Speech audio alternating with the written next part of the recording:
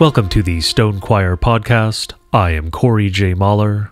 And I'm still Whoa. Today's Stone Choir is part 4 of our series on the state of the church.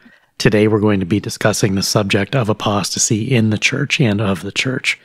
We began with the first episode where we discussed the nature of religion itself, and in that we defined religion in terms of where it sources its morality, where our church is getting their right and wrong.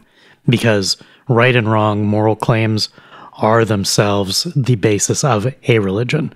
And so within the Christian church, the exclusive source of such morality must necessarily be Scripture. And we made the case in that first episode that much of what we in the church today describe as right and wrong is not actually sourced from Scripture. Much of it is, in effect, sourced from the new global religion that's emerged really since the 60s. In the second episode, we dealt specifically with the Judaizing heresy, the fact that so much of newly invented theology in the last generation or two is fundamentally trying to make Christianity more Jewish, that somehow that would make it more authentic. And so we gave a couple examples and pointed out that this is pervasive and it's relatively new, but it's not novel, because in the first century, it was the very first heresy that the church battled. So the fact that it would come roaring back, not a surprise, it's entirely believable. It's another example of how the church is departing from the historic Christian faith. Last week's episode was entirely about the Gnostic heresy, which was the second major heresy that attacked the church after Judaizing. And it went on for a couple centuries. And we made the case that there are significant portions of the underlying Gnostic religion of the first few centuries that are roaring back today inside churches. Like, there are aspects that are clearly emerging in secular culture where it's not seen as religious, but it in fact is. Things like transsexualism, completely Gnostic from start to finish. And yet within the church, we find those same tendencies. So we made the case in a couple hours last week that that's another heresy. It's another degree of apostatizing unbelief that is emerging in the church. And so this last episode in this series, we're going to conclude by an extensive Bible study of all the passages, well, not all, but a selection of passages in the Old and the New Testament that lay out what apostasy looks like in the church. And I want to say a couple things up front to preface and to frame what we're talking about. We are specifically talking, when we're talking about apostasy this week, about the church bodies. We're not talking about individual apostasy. I want to point this out because, one, I know that there are quite a few people who are listening who have apostatized from the faith in the past and are coming back to the faith now. And we want not to burden your conscience or to beat up on you by using that word. In some ways, the fact that when an individual apostatizes, they have faith of some degree, you're baptized, you're in the church, for whatever reason you fall away, usually it's probably going to be a lukewarm church or a bad church where you finally realize, there's nothing here for me. I don't believe any of this. When a man individually apostatizes, it is better than when the church does it, because at least the man knows there's a before and after. He knows, I used to believe in God. I just don't have faith anymore. I don't believe any of this stuff anymore. So he knows that something happened. We're talking about a different type of apostasy within the church, because when the church denominations are apostatizing as they are today, there's no overt before and after. There's no one day they stand up and say, we believe in God, and then the next week they say, we don't believe in God, or we actually want to worship Satan or Baal or Molech or something else. What happens when a church apostatizes is it keeps on being the church. It keeps on saying we're Christian, keeps on talking about Jesus and God and love and all the Bible stuff, all the Jesus butter. What it doesn't do is continue in the faith of our fathers. It throws away Scripture by bits and pieces. It throws away the confession of the historic church and it replaces it wholesale. But wholesale over time, not all at once. So it's really kind of a ship of Theseus theology that occurs where they'll start with little stuff like, well, Genesis, obviously, like the stuff in the very beginning about 6 days and, God talking and that stuff's not real, obviously. It's a metaphor. Something happened, but we don't know what it was. And so this is a story. It begins there, and by the time you get to the end, they're just flat out denying everything in Scripture and saying, my God isn't like any of this stuff. So while the wholesale replacement of Christianity eventually becomes clear to everyone, as it's happening, it's usually gradual. It takes generations to occur. And so as that frog is being boiled, and we're that frog, many of us don't even see it or feel it happening. And so the apostasy that we're speaking of today is specifically churches pretending to continue to be the true church, but adopting false demonic teachings. So in that sense, it's very different from what the individual does. So we are beating up on the denominations, all of them.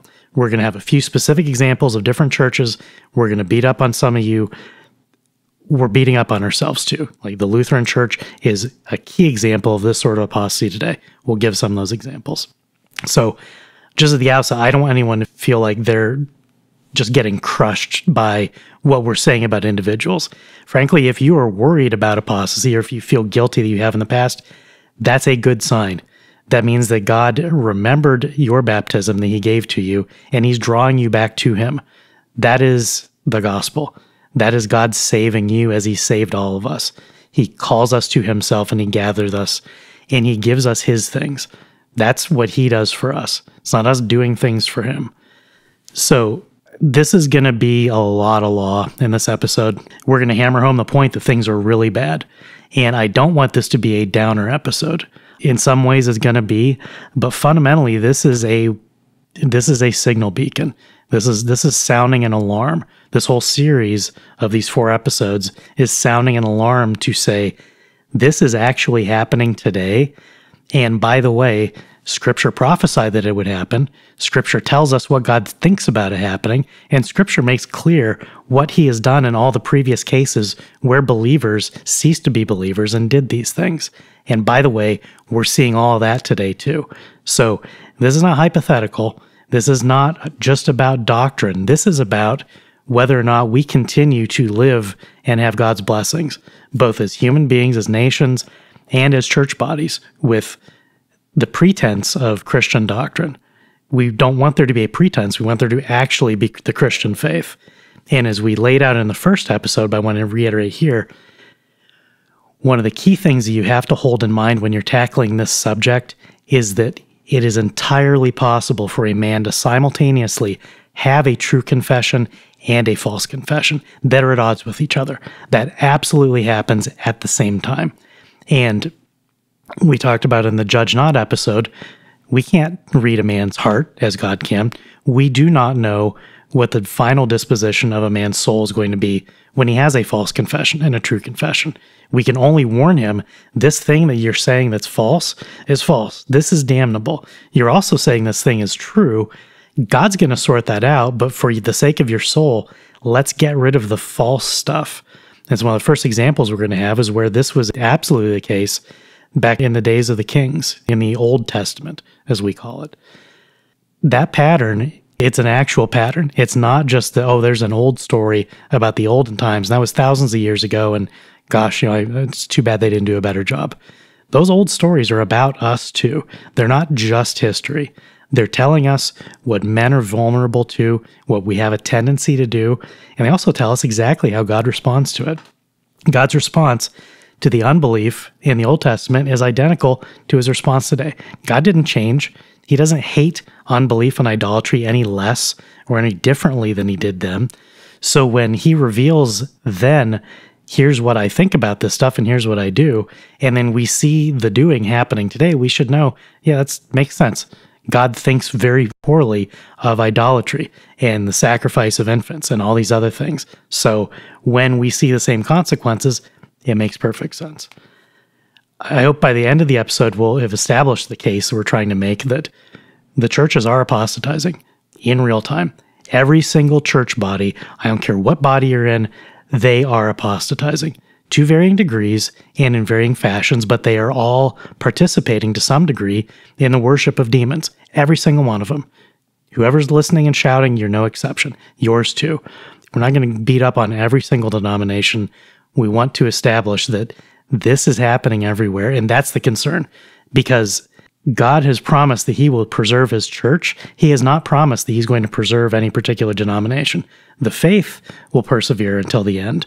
There will be believers until the end. And some of the passages we'll specifically get into deal with that. But it does not follow that we can just do whatever we want in our lives and in our churches, and God's going to preserve us. Because God also spends a lot of time talking about faithless churches having their lampstands removed. God takes away their faith. He no longer speaks through them. He goes elsewhere. That's a threat. That's bad news. That's both barrels of the law. And nobody wants to hear that, because we don't want to think, oh, I don't want that to happen to me, or that couldn't happen to me. This series is intended to demonstrate that it is in fact happening to all of us. And not that we should then whine about it or pout or like just point and shout and call names. We need to fix it. We need to obey God. We need to detect when these things are happening, and we need to do something. And again, every church has its own problems, so there's not a checklist for one church that's going to apply to another. We all have our own issues, but they're all following the same pattern. So as we go through these many passages today, keep in mind that when Jesus is speaking and God is speaking throughout Scripture, he's talking to us too. He's also talking to them. A lot of this is typological. As we get into many of these things, they're talking about end times. And one of the problems that has come about in the church is that people think, well, that happened 2,000 years ago or 3,000 years ago, 4,000, so it can't happen again. God said it was going to happen, and then it did, and that means it's over. When you understand that God works typologically, that he establishes a pattern to indicate here's the type of thing that's going on, when it happens again, that doesn't mean he was wrong the first time and he's right the second time. He didn't skip anything. Sometimes God repeats patterns for our benefit. So some of these prophecies were certainly fulfilled in the past. That doesn't mean they can't be fulfilled again. And it's also certainly true when you look at the black letter text, some of these prophecies have not happened yet. And the specific questions surrounding them were the end times. And the disciples were asking Jesus point blank, when will we know when these things are happening? And he gives them signs of the end of the age. And he says, these things will happen, and not until these things happen will the end come, will I return. And so as we talk about these things, I don't want people to get the sense that we're doom and gloom, or that we're talking about the end of the world is like right around the corner. We don't know. Everything that we do is hopeful that we will obey God, and whenever he shows up, we just want to be obeying him. We want to believe what he said and do what he told us to do and leave the rest in his hands. And if that's tomorrow or a year from now or 1,000 years from now, it shouldn't change what we do today. So a lot of times you'll see like doomsday calls. They're like, okay, the end is near. Everybody sell your stuff and go live on a hill and just look up at the sky. No. If the end is near, do exactly what you should have been doing all along. That's what God wants for all of us. So we don't want this to seem like it's an eschatological nightmare scenario. Like the eschatology is not a nightmare, it's unless you're an unbeliever, which is part of the reason for talking about these things. If unbelief is tolerated to the end, there are a lot of warnings in these prophecies that, like, if you're asleep when I show up, you're damned. That's what Jesus warns people. So when we warn people today, it's not as some sort of like doomsday prophecy. It's just saying what God said and say, hey, take this stuff seriously. When he comes is in his time. We don't worry about that. We shouldn't worry about that. What we should worry about is that we're actually believing and obeying him. And when we look at the church today through the lens of these passages, we find that we are not believing and obeying God. So we're going to begin in 2 Kings 17. We're going to read 3 pretty long sections from 2 Kings. Frankly, they're too long for you to be able to hold in your head. And that's kind of deliberate. All the citations that we have today are going to be in the show notes, so you can go read all these things. Like I said, this is really a Bible study. We want people to go and read their Bible a lot after this episode. Doesn't be right away. Wait a couple days so that what we have said is sort of faded. Go back through the verses and just read them. Just you and God, him talking and you listening. You're going to reach the conclusions that we're presenting here, because we're not saying anything novel. As we read these first few passages in 2 Kings, because they're so long, I want you to use this listening exercise to help you sort of frame what it is we're presenting. There are going to be numerous instances of describing the Hebrews, the Jews, the Israelites, committing acts of apostasy, committing acts of idolatry and unbelief. Every time there is a mention of some act of apostasy or unbelief, I want you to imagine a bell ringing. We're not going to have a soundboard, not going to do any sort of silly gimmicks, but you in your head, just imagine a bell dinging every time you hear some act of falling away, of disbelief, or of disobedience. And then the second category to keep in mind as we're reading these, every time God says, this is evil, don't do this, or God punishes them for doing a thing, imagine a buzzer, like the really loud, obnoxious high school buzzer in the gymnasium. So apostasy, a ding, punishment, a buzzer. With that in mind, as you're listening to us read these things, you're going to hear just a cacophony. It's going to happen over and over again. And that's the reason for reading these passages, because they're so dense with both that it really makes the point that this stuff happens. This is real. Here are the specific examples. And the reason it's interesting we're looking at 2 Kings is that these were God's people. These were the 12 tribes. At this point, we're talking about the two kingdoms. So you have the northern kingdom with the 10, the southern kingdom with the 2 tribes. But those were descendants of Jacob. Those were the 12 tribes of Israel. And yet this is what they were doing, and this is how God responded. Because this framing of how bad things were then points directly to how bad things are today. In the 12th year of Ahaz, king of Judah, Hoshea the son of Elah began to reign in Samaria over Israel, and he reigned 9 years. And he did what was evil in the sight of the Lord, yet not as the kings of Israel who were before him. Against him came up Shalmaneser, king of Assyria, and Hoshea became his vassal and paid him tribute. But the king of Assyria found treachery in Hoshea, for he had sent messengers to So, king of Egypt, and offered no tribute to the king of Assyria, as he had done year by year. Therefore the king of Assyria shut him up and bound him in prison. Then the king of Assyria invaded all the land and came to Samaria, and for 3 years he besieged it. In the 9th year of Hoshea, the king of Assyria captured Samaria, and he carried the Israelites away to Assyria, and placed them in Halah, and on the Habor, the river of Gozan, and in the cities of the Medes. And this occurred because the people of Israel had sinned against the Lord their God, who had brought them up out of the land of Egypt, from under the hand of Pharaoh king of Egypt, and had feared other gods, and walked in the customs of the nations, whom the Lord drove out before the people of Israel, and in the customs that the kings of Israel had practiced. And the people of Israel did secretly against the Lord, their God, things that were not right. They built for themselves high places in all their towns, from watchtower to fortified city.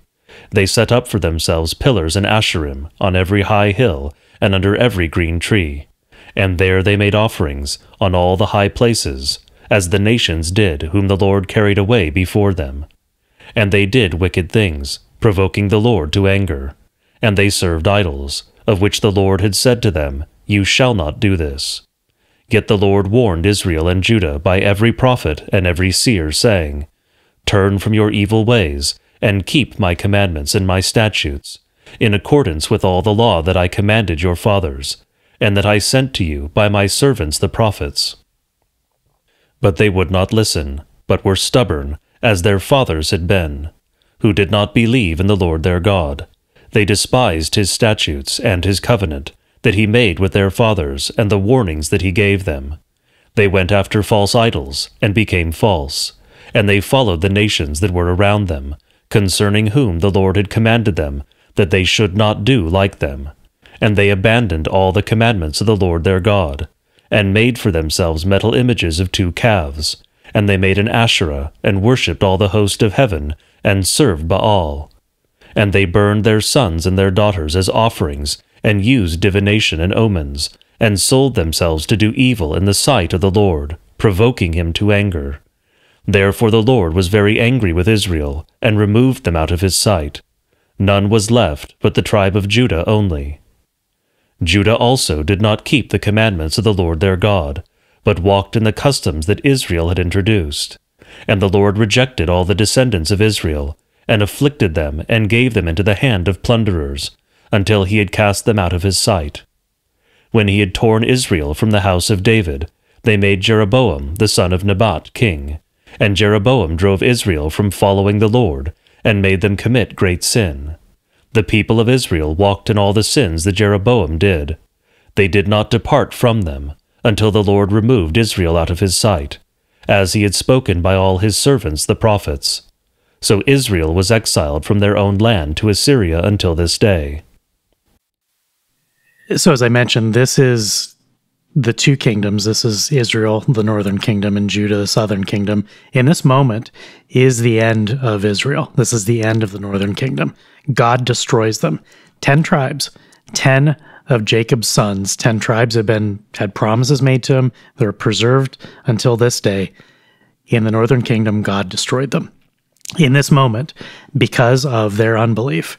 And if you were imagining dinging and buzzing, it was going off continuously throughout that passage, because there are all these different examples of their wickedness, of their unbelief before the Lord. And as we said in past episodes, having no other gods before God, when you understand that God is omniscient, everything is before him because everything is according to his knowledge. So they were doing this right in front of God, in despising everything he had promised and told them. And so he wiped them out. And so the northern kingdom is gone. The 10 tribes are destroyed. You know, today, when you hear about the men who call themselves Jews today, there aren't 12 different versions of them. There are a few different versions. We've all heard of the Ashkenazim, the Sephardim. Some have heard of the Mizrahim. Those are all different names for the places where the diaspora was sent, and they effectively miscegenated with their neighbors. They were all wiped out. The northern kingdom was wiped out and became Samaria. These people, these Jews, became the Samaritans by mixing with their northern neighbors.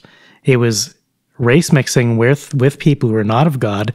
After God cast them out, he abandoned them and then destroyed them by these means. And they vanished. They're completely gone. They cannot be reconstituted to this day. And so the modern person who calls himself a Jew can't possibly trace any lineage back to the 12 tribes because they were immolated. And the same thing happened to Judah between the days of Christ and after the destruction of the temple. The southern kingdom had already been conquered. There was nothing left. They had no king, but they were still in Jerusalem. I think it's a little bit notable that when the modern state of Israel chose to reconstitute a name, even though they're down in Jerusalem, they were in Judah today, or Judea, they chose the name of the northern tribe. They chose the name of the group that had openly and completely apostatized and been destroyed by God for their wickedness. They call themselves Jews, but they don't call it Judah or Judea. I think it's interesting. It's not a theological point. It's just it's conspicuous when you understand the history where people choose to anchor themselves. And choosing to anchor themselves in terms of Israel as being some promised thing, well, here we see how the promise turned up. Was it God failing to keep his promise? No. It was a people who were so wicked and so apostate that he destroyed them. And that's why we're talking about this today. This was ancient apostasy, but these had been God's people. They had been given the law and the prophets. They were sent prophets over and over again. The prophet in this day was Isaiah. It'll come up in one of the other passages, and there's a parallel description in 2 Chronicles, and then the entire book of Isaiah, all talking about this period. So it's covered extensively. But the key point for this particular episode and this subject is that they fell away and God destroyed them. And so today, if we make the case, if it's true that the churches today are also falling away, we should believe that God will destroy us too. And I think that when we look at the current state of the West, of Christendom, which is Christendom is dead, but we're in the ashes of Christendom, when we see these very same things, these very same punishments occurring to us, to our people, to our lands, it's worth considering whether the same God who hated their unbelief and their departure from the faith would also hate our unbelief and our departure from the faith, and would maybe punish it exactly the same way, because that's how he punishes unbelief. I think it's a reasonable question to ask, but it's one that nobody wants to ask because we want to say, oh, this is just the old stuff. It's the Old Testament. Yeah, that was the angry God. We got the loving God now. No, there's one God, and he views this stuff the same way today as he did then, because God doesn't change.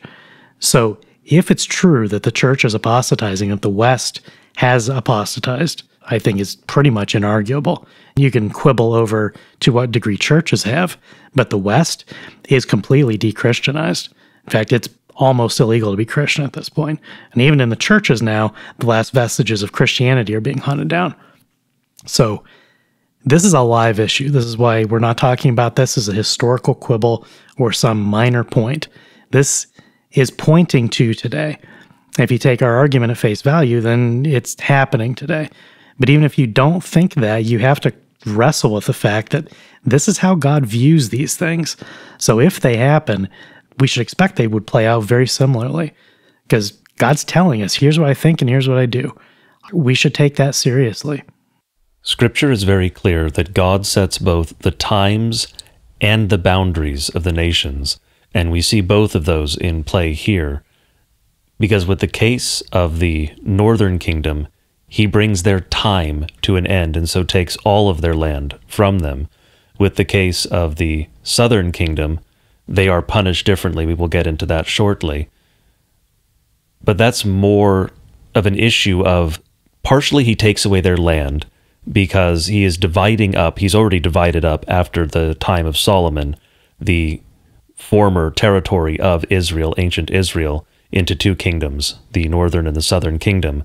And so that's a division. That's from God. That is a punishment from God for their failure, particularly Solomon's failure, but then the failure of his sons as well after him to follow the Lord God.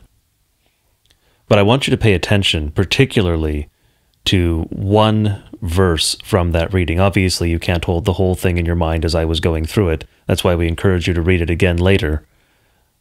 But I want you to bear in mind verse 18. Therefore the Lord was very angry with Israel and removed them out of his sight. None was left, but the tribe of Judah only. That is clearly telling us that God destroyed the northern kingdom for their apostasy, for their wickedness. That's what it means to be removed out of the sight of God. Now, it is possible for God to turn his face away from you. Now, there are two ways to look at God turning his face toward you in Scripture. He can either turn his face toward you in judgment, or he can remember you, and usually Scripture uses that phrasing of God remembered. It doesn't mean that God forgot. It means that he is turning toward that person or those people in order to aid them, in order to restore them. If God removes you out of his sight, God is omniscient. He sees all things. To remove you out of his sight means to destroy you utterly. Now, there are times where that may be a temporary judgment. In this case, it's not. He destroys the northern kingdom. It is gone. The punishment for their apostasy is the destruction of them as a people, as a nation. God has done that a number of times historically. We obviously see that in the pages of the Old Testament, when the Israelites come into the land and destroy some of the Canaanites. They were supposed to destroy all of the Canaanites. They failed in that endeavor, which is part of the reason they're being judged here, of course. But God destroyed them. God destroyed all of the antediluvians, with the exception of Noah and his family. Only 8 people from the ancient world were saved. God judges peoples, God judges nations, and he sets their times and their borders. And those who are faithless will see their time drawn to an end. God is not slow as men count slowness. He does things in his perfect time. That's why he waited for the wickedness of the Canaanites to be full. He waited for them to fill full their cup of wrath before he brought in the Israelites to destroy them. But that also means that you're given a period of time to repent and turn back to God. You don't know when that will end. You don't know how long that period will be, because God does not tell us. And so we should take that to heart, and we should turn back immediately to God. We should recognize the apostasy, the same signs we see here in Scripture, we see happening today. So I'll move on to the second reading, which is from chapter 22, dealing now with Judah. Josiah was 8 years old when he began to reign, and he reigned 31 years in Jerusalem. His mother's name was Jedidah, the daughter of Adiah, of Bozkath. And he did what was right in the eyes of the Lord, and walked in all the ways of David his father. and he did not turn aside to the right or to the left. In the 18th year of King Josiah, the king sent Shaphan, the son of Azaliah, son of Meshullam, the secretary, to the house of the Lord, saying, Go up to Hilkiah the high priest, that he may count the money that has been brought into the house of the Lord, which the keepers of the threshold have collected from the people, and let it be given into the hand of the workmen, who have the oversight of the house of the Lord, and let them give it to the workmen, who are at the house of the Lord, repairing the house, that is, to the carpenters, and to the builders, and to the masons, and let them use it for buying timber and quarried stone to repair the house.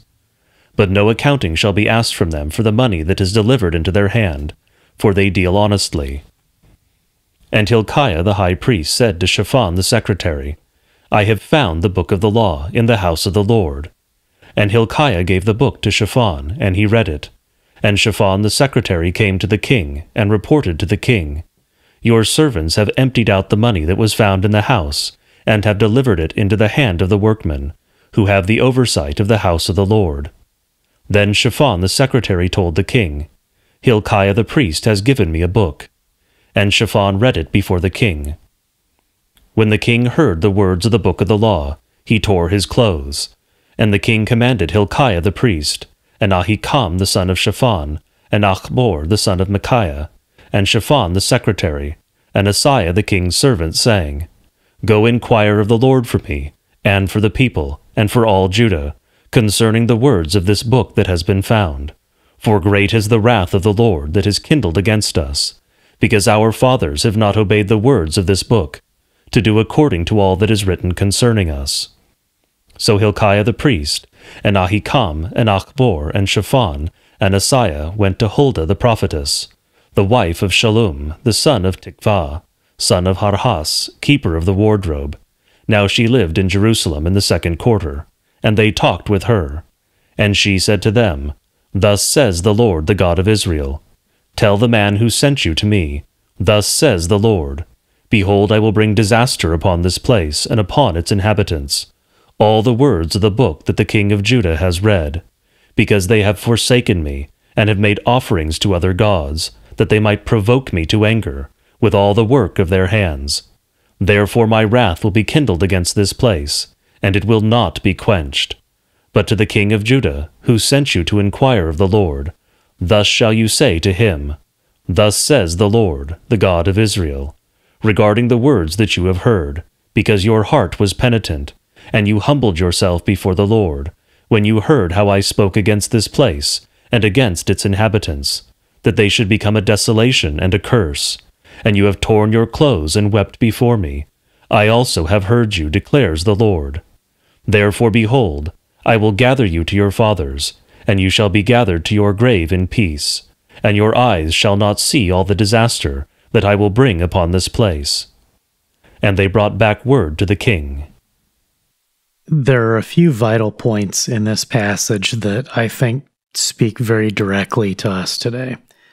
One, it's worth considering the beginning and ending of that passage, where it says that Josiah did what was right in the eyes of the Lord and walked in the ways of David his father. And at the end, the prophetess says to him from God, because your heart was penitent, you humbled yourself before the Lord when you heard how he spoke against this, God would show mercy specifically on Josiah. So God is crediting to Josiah righteousness on account of his faith. Josiah was born, he was made king at age 8. For 18 years, the things that we're going to get to in the next and final reading from 2 Kings were going on while Josiah was king. So in a minute, we're going to talk about how bad that was. But I think it's notable that Josiah was seen as a faithful king by God, which means he was. That's not speculative. And yet when Hilkiah, the high priest, brought him what the workmen had found, they found some portion of the Torah, maybe the whole thing. It doesn't say. I've seen speculation on which part of it was. Personally, it seems to me like it would have had to have been the whole thing, because I don't know how much of the Torah you could remove and tolerate what is described in the next chapter. But even if it was a portion of it, his response when it was discovered was to realize that his fathers had cursed them all. that the unbelief of the prior generations, that they would forget God's word. Because remember, this was literally the word of God, basically buried in some rubble. It was buried somewhere in the temple. Like, guys were looking to clean out money and stuff, and they found these scrolls and took it to the priest and said, hey, this looks important. No one's ever seen it, but it seems like it might have mattered at one point. It seems like it might be valuable, because they knew how valuable scrolls were. They were incredibly expensive. When Hilkiah read it to Josiah, he tore his robes. He was filled with grief. Why? Because the word of God had literally been lost. It wasn't lost in the sense, oh no, we've misplaced the Bible. It was lost to the point that they weren't looking for it anymore. They had forgotten not only the word, but they had forgotten the existence of the word. And so some form of the faith still existed, because Josiah was a faithful believer, sort of. We're going to get into his faithlessness in the next chapter, but he was faithful in the sense that he was actually trying to serve God.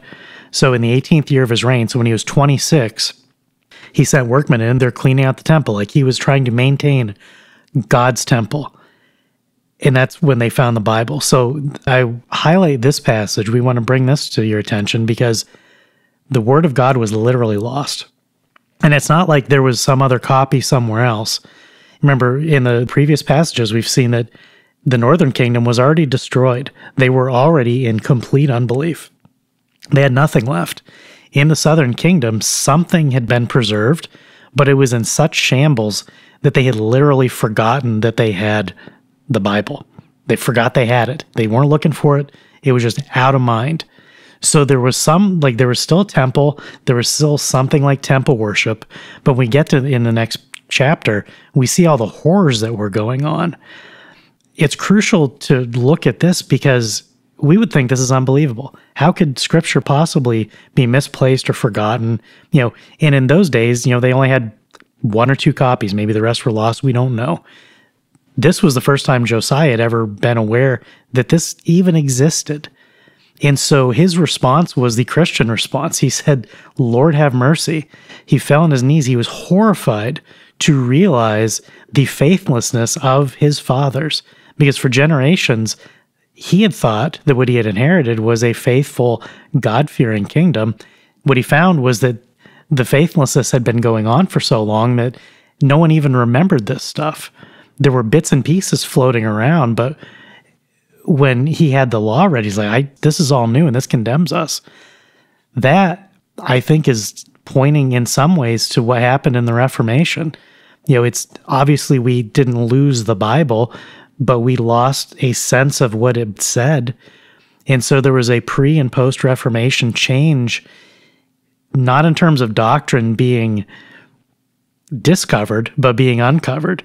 Because one of the things that the Reformers did was they went back and looked, 500 and 1,000 years prior and said, well, when we're reading the Bible here, effectively for the first time, this doesn't match church teaching. What happened? And so as they started looking at patristic investigations, what they found was that there were many, not all church fathers, but there were many church fathers who believed what the Reformers held. There were disputes, as there'd always been disputes, as God says there will be disputes. But what had changed was that those disputes were forgotten, and only a version that ignored what the Reformation believed to be the true confession of the faith. So one of the premises that the Reformation was illegitimate was that, well, that would never happen. Obviously, once God established the church, it was never going to err. This shows that this stuff happens over and over again. Different forms. It's clearly not exactly the same as having the Bible or part of it lost in some dusty corner versus men simply not reading or believing it for centuries. But this recurring theme of men realizing that their fathers had been faithless is part of the Christian experience, is part of our faith, to go along for a while in good conscience. Josiah was acting in good conscience for 18 years. And we get to it in this final chapter. It's horrifying. It's unbelievable how evil it was. And yet he saw these things we're going to describe with his own eyes and didn't see anything wrong with it. He thought he was serving God when he tolerated the most wicked forms of evil imaginable. It's a laundry list. If you're still doing the ringer and buzzer thing, you're going to go deaf by the end of this next section because it's just a nonstop stream of terrible things. And Josiah tolerated it. The good king in the good kingdom, he looked at it and he didn't even know it was evil. And so the rediscovery of Scripture and the reading of it and the sharing with his people brought back the true belief in God for a generation. When he died and went away, his son became wicked and they went right back to their old ways. And so this is another warning to us. We think, oh, well, my denomination is X years old and they believe this and I have this inheritance, so it's fine. Well, if the faith is not sustained by men actually believing what was transmitted to them, it will be lost. And that's not to say that the faith will die. God will preserve the faith, but he doesn't need us to do it. It's our duty to preserve the faith because it's what God has given us. And we want to transmit that to future generations.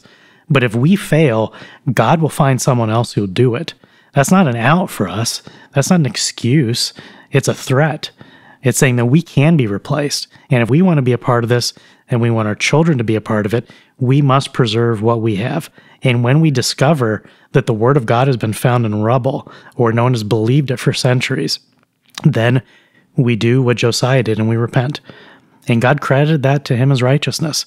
He said that he was a good king, despite the fact that he tolerated all this wickedness because he didn't know. And as soon as he found out, he repented, he turned away from it. That is the response of the Christian today. If we've been taught something in our churches and we believed it with good conscience, when we realize that it was an error, when we realize that racism is a sin that was invented less than 100 years ago, and we realize that that is not, in fact, Christian doctrine at all, we must repent, because that false confession was to a false god. We're going to establish that in a bit. All these things that are being done in the church today, they're fundamentally worship of false gods. But this first example from the olden days of the Old Testament demonstrate that this stuff can and will happen, and how God deals with it when it does. Before we move on to the reading from chapter 23, I want to go ahead and pull out one verse from this chapter, the same as I did for the previous reading.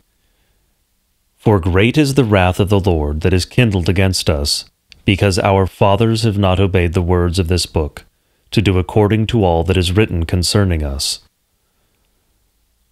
We've gone over this a number of times in a number of episodes, not least of all one of the very early episodes. But both blessings and curses are generational. And what Woe just said makes that very obvious. If your father fails to transmit the faith to you, that is a generational curse, and it will pass on to your children and your grandchildren until that is broken by some outside influence, because someone else will have to come back and restore the faith, teach you the faith again. That is what we have seen happen many times throughout human history. If the faith is lost in a particular place, the only way it is coming back is if God sends someone to that place with the true faith to restore it. And so yes, the sins of the fathers very much can be visited and are visited on the sons. So to move on to our next reading. Then the king sent, and all the elders of Judah and Jerusalem were gathered to him. And the king went up to the house of the Lord, and with him all the men of Judah, and all the inhabitants of Jerusalem, and the priests and the prophets, all the people, both small and great. And he read in their hearing all the words of the book of the covenant that had been found in the house of the Lord. And the king stood by the pillar, and made a covenant before the Lord, to walk after the Lord, and to keep his commandments, and his testimonies, and his statutes, with all his heart, and all his soul, to perform the words of this covenant that were written in this book. And all the people joined in the covenant. And the king commanded Hilkiah the high priest, and the priests of the second order, and the keepers of the threshold, to bring out of the temple of the Lord all the vessels made for Baal, for Asherah, and for all the host of heaven. He burned them outside Jerusalem in the fields of Kidron, and carried their ashes to Bethel. And he deposed the priests whom the kings of Judah had ordained, to make offerings in the high places, at the cities of Judah and around Jerusalem. Those also who burned incense to Baal, to the sun and the moon, and the constellations, and all the host of the heavens. And he brought out the Asherah from the house of the Lord, outside Jerusalem, to the brook of Kidron, and burned it at the brook of Kidron, and beat it to dust, and cast the dust of it upon the graves of the common people.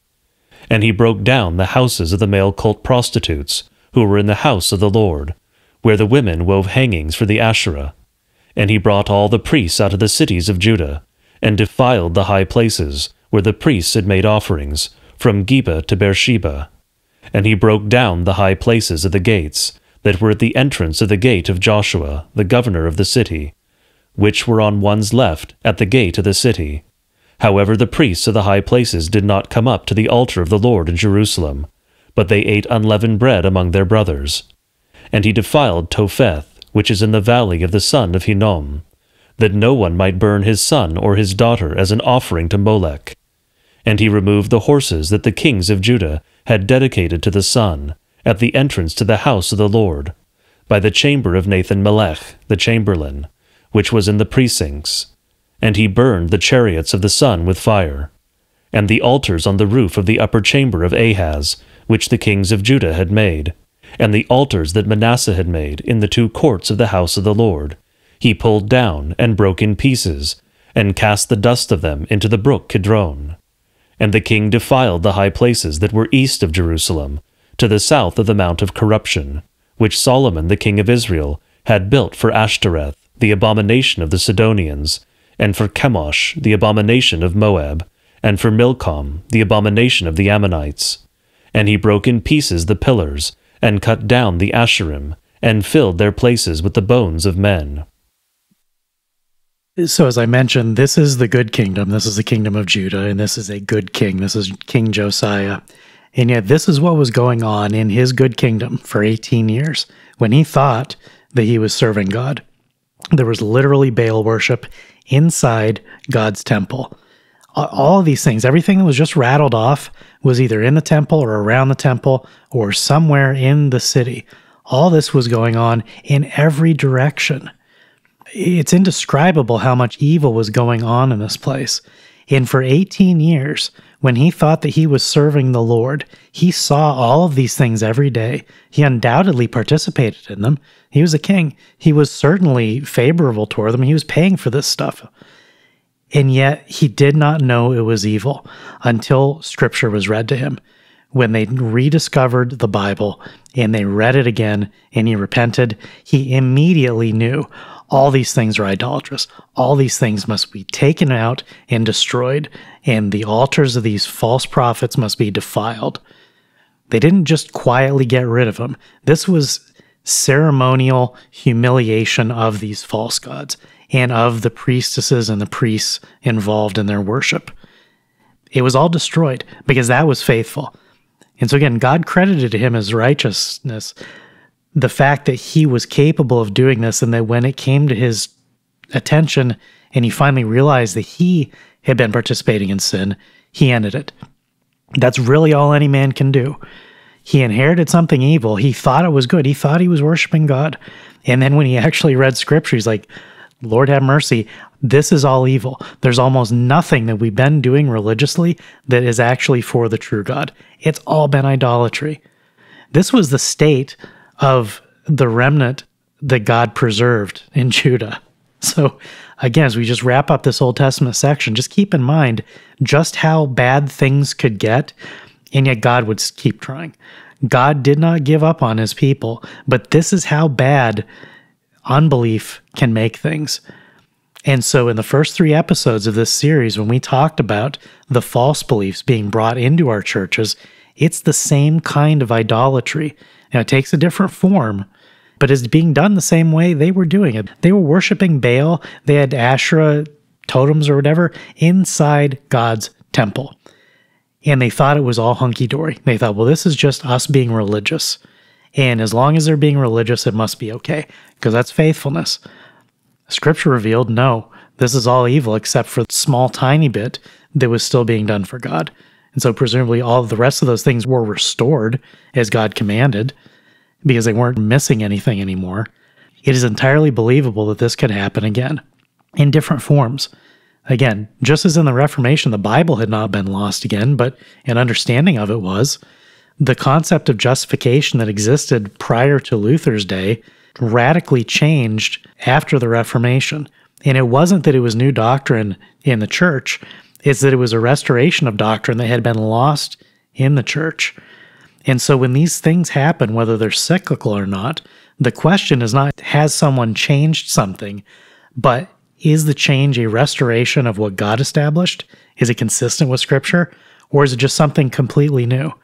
And so in all the previous episodes we've done on Stone Choir, talking about things like racism and feminism, things that today will get men excommunicated from so-called Christian churches, where Christian churches will say, you go to hell if you commit this new sin that existed for less than 200 years. That's a false confession of a false God. But they do it in the name of God, which is why this is all fundamentally about apostasy. Judah was apostate. Now, was it 100% apostate? No, because Josiah still had faith of some sort. It was weak, and God commended him when he saw and repented. But God was still very angry with Judah and promised that the rest of them were going to be punished for this stuff. So when we look at these things, we can't just think that God's going to let us off the hook because we had good intentions. The question is, are we actually obeying what God said? And the reason that this is a very long Bible study, this is probably going to be a longer episode than usual, but it's crucial because when you look at Scripture, it makes certain people really nervous. If nothing else, that's a good indication that you're dealing with something that's bad for the faith. When men start pointing to portions of Scripture that have been ignored for generations and say, hey, what about this thing? It wasn't lost on a dusty shelf in the temple. It was just ignored by pastors who wanted to preach on the things that weren't going to cause problems. And when you ignore stuff for a generation or two, it becomes normal. And suddenly no one can preach on it anymore. And if some uppity so-called layman comes along and says, hey, what about this stuff in the Bible? Maybe this still matters too. Then you have a real conflict. And that is where the church is today. The men at the top, the men that are establishing what will be the doctrines that are tolerated, are by and large active participants in the new global religion, regardless of denomination. The Pope says stuff, the Lutherans say things, the Methodists, the Presbyterians, everybody is saying the same sort of thing. There are variations, it's not 100% unity, but when you look at where their moral compass is pointing, as we talked about in the first episode of this series, the morality is all coming from the same place, and it's coming from a place that is not in Scripture. Our contention is that this is itself apostasy, by degrees. It's apostasy in the same sense that the days of Josiah were apostate until he discovered the Scriptures. And then there was a restoration for a brief time. But in the very next chapter, it goes to pot again. His son became an unbeliever, and they all reverted immediately to doing the wicked things. So it's only faithful preservation that makes any of this continue. If men don't fight for it, if men don't fight for this every single generation, it will be lost. God shows this. And in the passages we're going to deal with in the New Testament, in the second half of this episode, make very clear that this will continue to be a battle. So when we today say this is a problem, we're raising an alarm, but we're not saying anything new. We're saying the same sort of thing that's happened over and over again in the entire history of believers in God. It can happen to us too. We're not immune. We're not better than any of these guys. In some ways, we're worse because, as we said before, like we have so many Bibles in our houses and we have so much access, and like we have more of the Word of God than we will ever possibly know what to do with. And we don't read it enough. We don't believe it enough. We don't take it sufficiently seriously. And then when these fights come up, it's just, well, whatever I feel. I feel like racism is hurtful, and so that's going to be where I'm actually going to expend all of my energy. The stuff that's actually in the Bible, no, I'm not so worried about that. Like, that's old anyway. It's outdated. We have new, more important things to pursue today. The world has different problems that require a different morality. That's the battle. That's the point of all of this, that there's no new morality without a new God. And we are seeing new gods emerge today. They're not brand new. They're the reemergence of the old gods. there's Judaizing, there's Gnosticism, and you don't have to have a category for it. It's not like if you can name the thing, suddenly you have power over it. It's not name magic that we're talking about. What we're talking about is just admitting we can screw up. We can fall into the same trap as has happened over and over again because we're human. We're fallen, sinful creatures, and Satan will recycle the same stuff over and over because it works. He's kind of lazy sometimes, but he can be because we just keep gobbling up the old lies. And so we are, in current year, in all of our churches, at least vulnerable to this. And the fact that we say, oh no, well, I'm Christian. Well, Josiah believed he was a believer. He was a believer. He thought that he was being faithful. And yet after 18 years of tolerating all that wickedness, when Hilkiah brought him the scriptures, he realized he had not been faithful. He had to repent. And he was filled with sorrow and filled with horror because he had been a faithless king, even when he thought he was being faithful. So when we talk about apostasy, that's what we're talking about. A man who thinks he's acting in the name of God is actually getting it from somewhere else, and he never even checked. Genealogy of ideas, all the little gimmicks that we've sprinkled throughout Stone Choir, it's for that purpose. Where did this stuff come from? If it didn't come from Scripture, if it came from your pagan neighbors, why are you doing it? How do you think God is going to respond when you behave that way? We don't have to guess. We don't have to guess. Scripture shows over and over what happens to a people, to a nation that does that. It's what happened there, and it's what's happening to us now. That is a call to repentance. This isn't just theological. This is the life and death, both temporal and eternal, for everyone involved. This stuff has to be gotten right. We have to take it seriously. And the first step to that is simply admitting we are not immunized against all dangers. We are not free to think whatever we think and believe whatever we believe without regard for Scripture and think it's going to be hunky-dory because we say, I'm Christian, it's okay. That's not how the faith works. Instead of pulling out a particular verse like I did with the previous two readings, instead I want to highlight a particular point, a recurring theme. In this passage, you see a lot of the false altars and various places of worship have been set up specifically in the temple. Now, not all of them. You have the high places, you have the Asherim and things set up under trees, you have things out in the valley near Jerusalem, but many of these altars and other places of worship are in the temple itself. And you may think, well, we don't really see that happening today. Sure, we have that happening out in our culture because, of course, we have the same false gods are worshipped in a widespread fashion in our culture that you see in all the ancient cultures. We still have Mammon and Moloch and Baal. It doesn't matter if you call them by those names or if you call them capitalism, abortion, and the various secret societies. It's the same God, same false idol worship that you see in the ancient world. But we do also have this in our churches. Now, some of the churches are very blatant about it, some are more subtle. I can think of some very blatant ones. I won't necessarily name all of them. But I will give one example. If you are, for instance, Roman Catholic, many of your parishes that are supposedly Roman Catholic parishes in places like Mexico and some parts of Central America, and now also some parts of the United States, have a cult of Santa Muerta. That's a cult of death. That's paganism. I mean, neo-paganism, if you want to call it that. But that is false worship that is literally taking place in your churches, in your church buildings in many cases.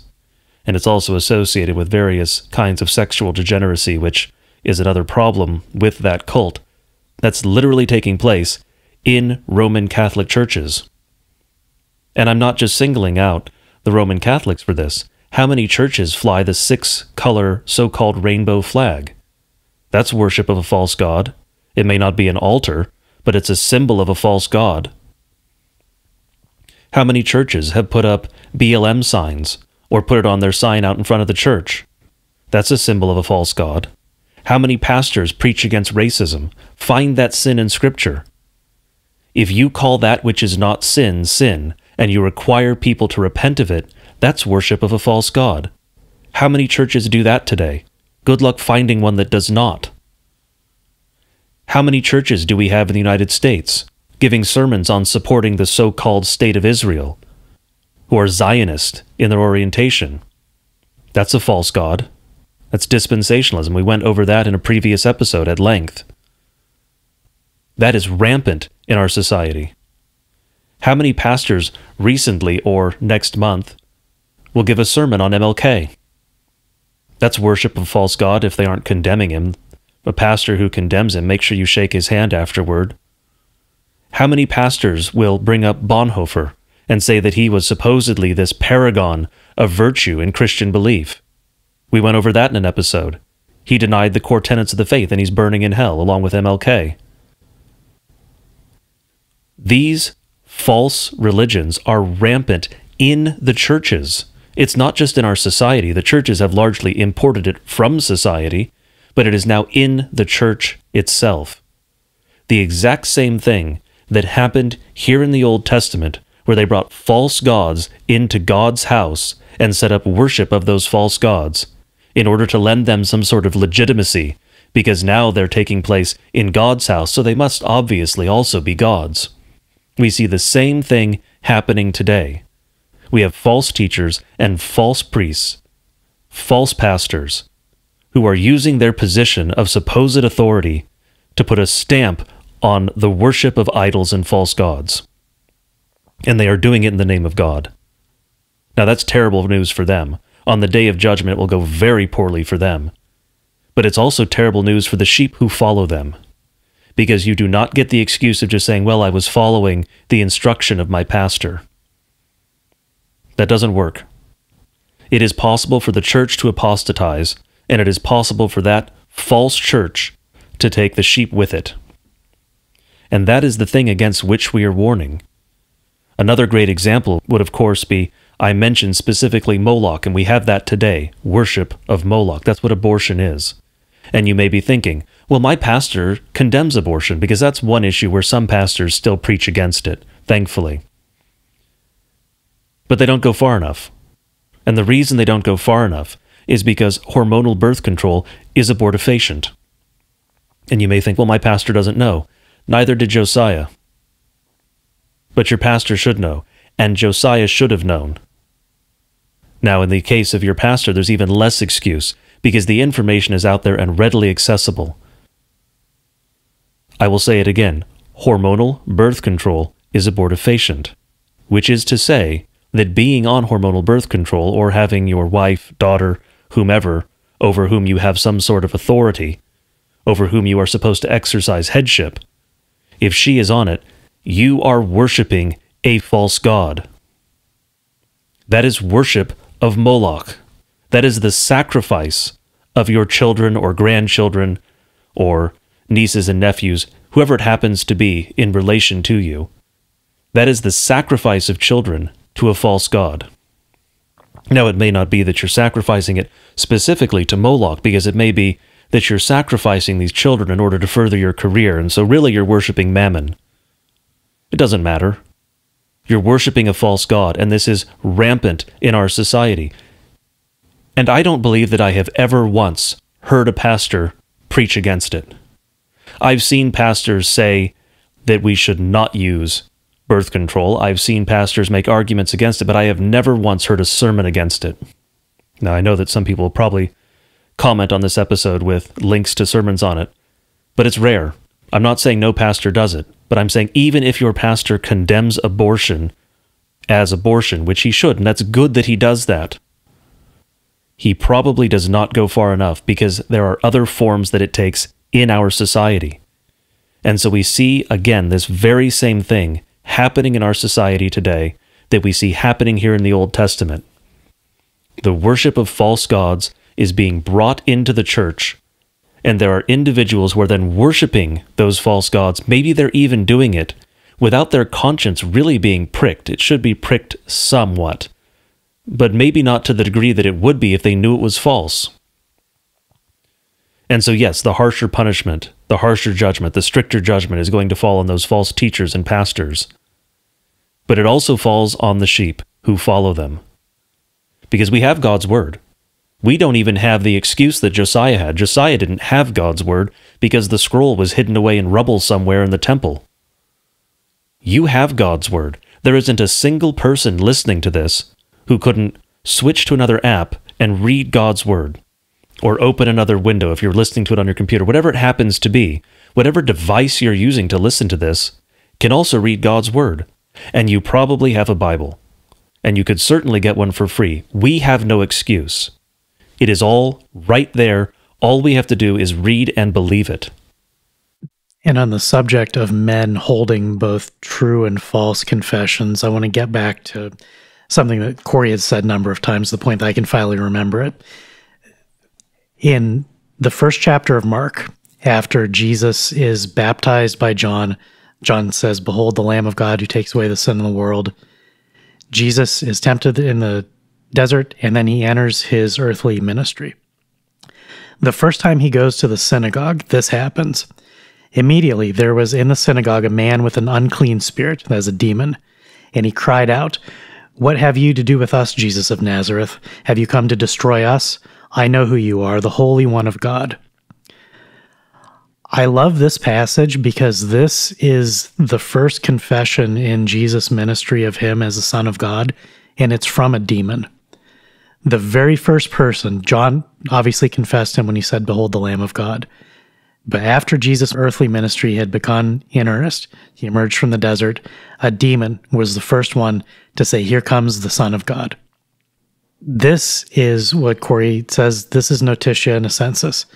He gave notice of the fact that it was the Son of God, and he assented to the fact that you are the Holy One of God. A demon, of course, cannot say you are my God. That was what was missing, which is why he's a demon and not an angel. He's damned. All those who share his confession are damned. What's interesting about that is that it brings into light one of the problems that we have in the church today.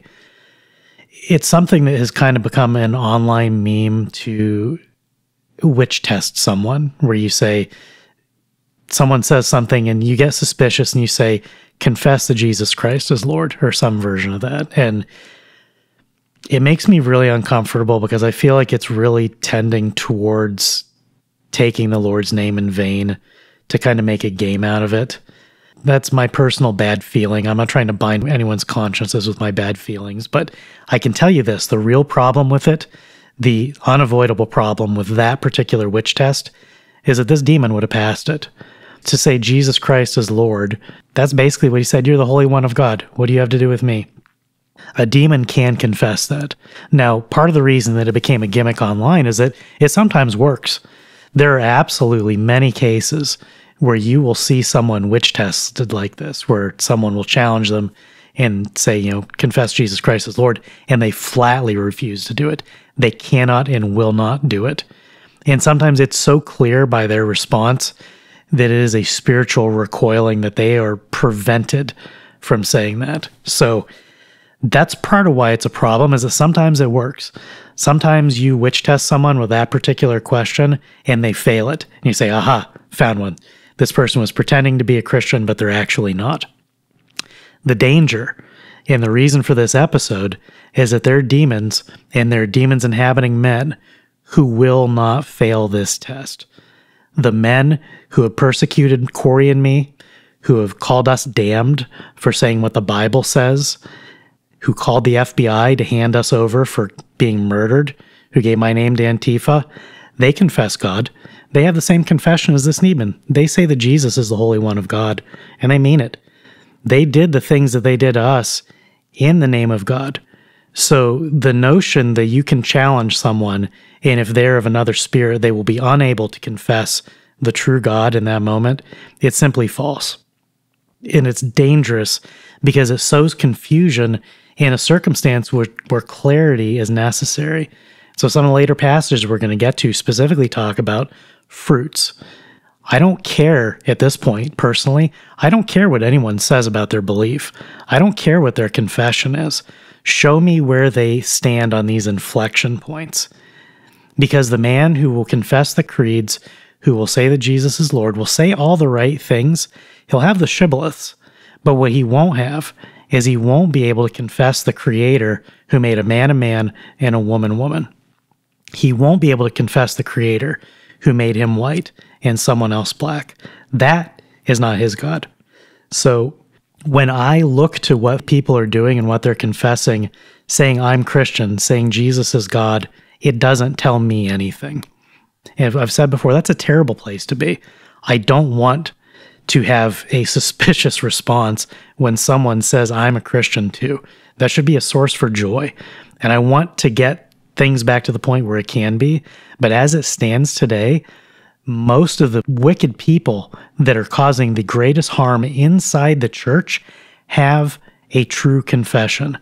Just as Josiah had a true confession before he found Scripture. Because what did he do? He said, I serve God. I serve the temple. I'm going to do all that. But he was blind to the evil that surrounded him. He was spiritually blind. So when he saw Baal worship inside God's temple, he thought, yeah, that's fine. That's good. He probably did it himself. There's no reason to believe he wouldn't have. Because if he thought it were bad, he would have prevented it. It wasn't until Scripture was discovered that he realized it was a bad thing. That's where the churches are. The men who say, Lord, Lord, who will cry out with the confession of that demon in the synagogue. It is interesting, the demons just hanging out in synagogues. That was kind of funny too. The fact that they're able to get by and masquerade as believers is the premise of really this entire episode, and certainly the rest of the passages we're going to go through. Because everything in the New Testament that specifically calls out deception inside the church is on the lips of those who say they're believers.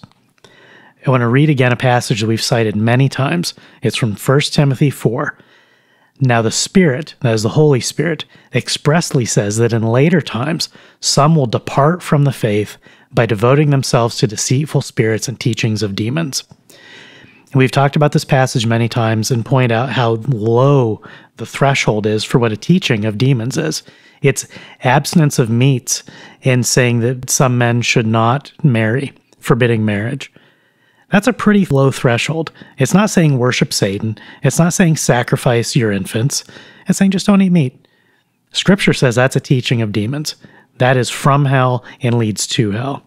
So we quote this passage all the time on Stonechoir because it's pivotal. I now want to focus for this episode on the first part of it. Now, the Holy Spirit expressly says that in later times, some will depart from the faith. So the devotion to the teachings of demons causes a departure from the faith. That is, it causes apostasy. When we speak of apostasy, we're only talking about inside the church. The pagan who's never heard of God, who's never believed, cannot apostatize. All these passages that we're going to talk about that deal with falling away, the only way to fall away is to have been in the first place. So this is crucial because when we're looking inside the church and everyone's saying, I'm from Jesus, I love God just as much as you. Maybe I love God more than you. You're racist. You're a Nazi. You don't love God as much as I do. I'm holier than thou. If that's true, great. Let that be an example. If it's not true, then it becomes a question of spiritual threat. And that's the problem that we have now, that inside the church, the devotion to teachings of demons is coming from those who say that they're doing it for God. And also, incidentally, this is one of many passages dealing with this. We have different passages in a bunch of different books of the Bible that all say that this is in later times. Again, I said at the beginning, a lot of this is going to have an eschatological tenor to it. We're not trying to make you believe the end is near. I do want you to take seriously the possibility that the end is near. Not to fill you with fear, but to actually pay attention to what these passages say. Because proof texting is terrible. Chopping up books into chapters and then chapters into verses and then verses into phrases. Sometimes you can make a point, you can make an important point and still be faithful to the text. But a lot of times when you rip it out of context, you lose the rest of it. And so when we focus on, the teachings of demons, that's the important part, but the teachings of demons come in the latter times, and they come inside the church. So all those things happen at once, and you can make a different point at different times with different parts of it, but the point that God is presenting to us is that this is a package deal. Near the end, inside the church, the teachings of demons are going to run rampant. And if we're not seeing that today, I don't know what it could possibly look like. I am going to highlight an aspect of this verse, this section of Scripture, that I know will bother some of our listeners, but it is something that is important to note. I would hope that I don't have to define the word depart, but it just means leave.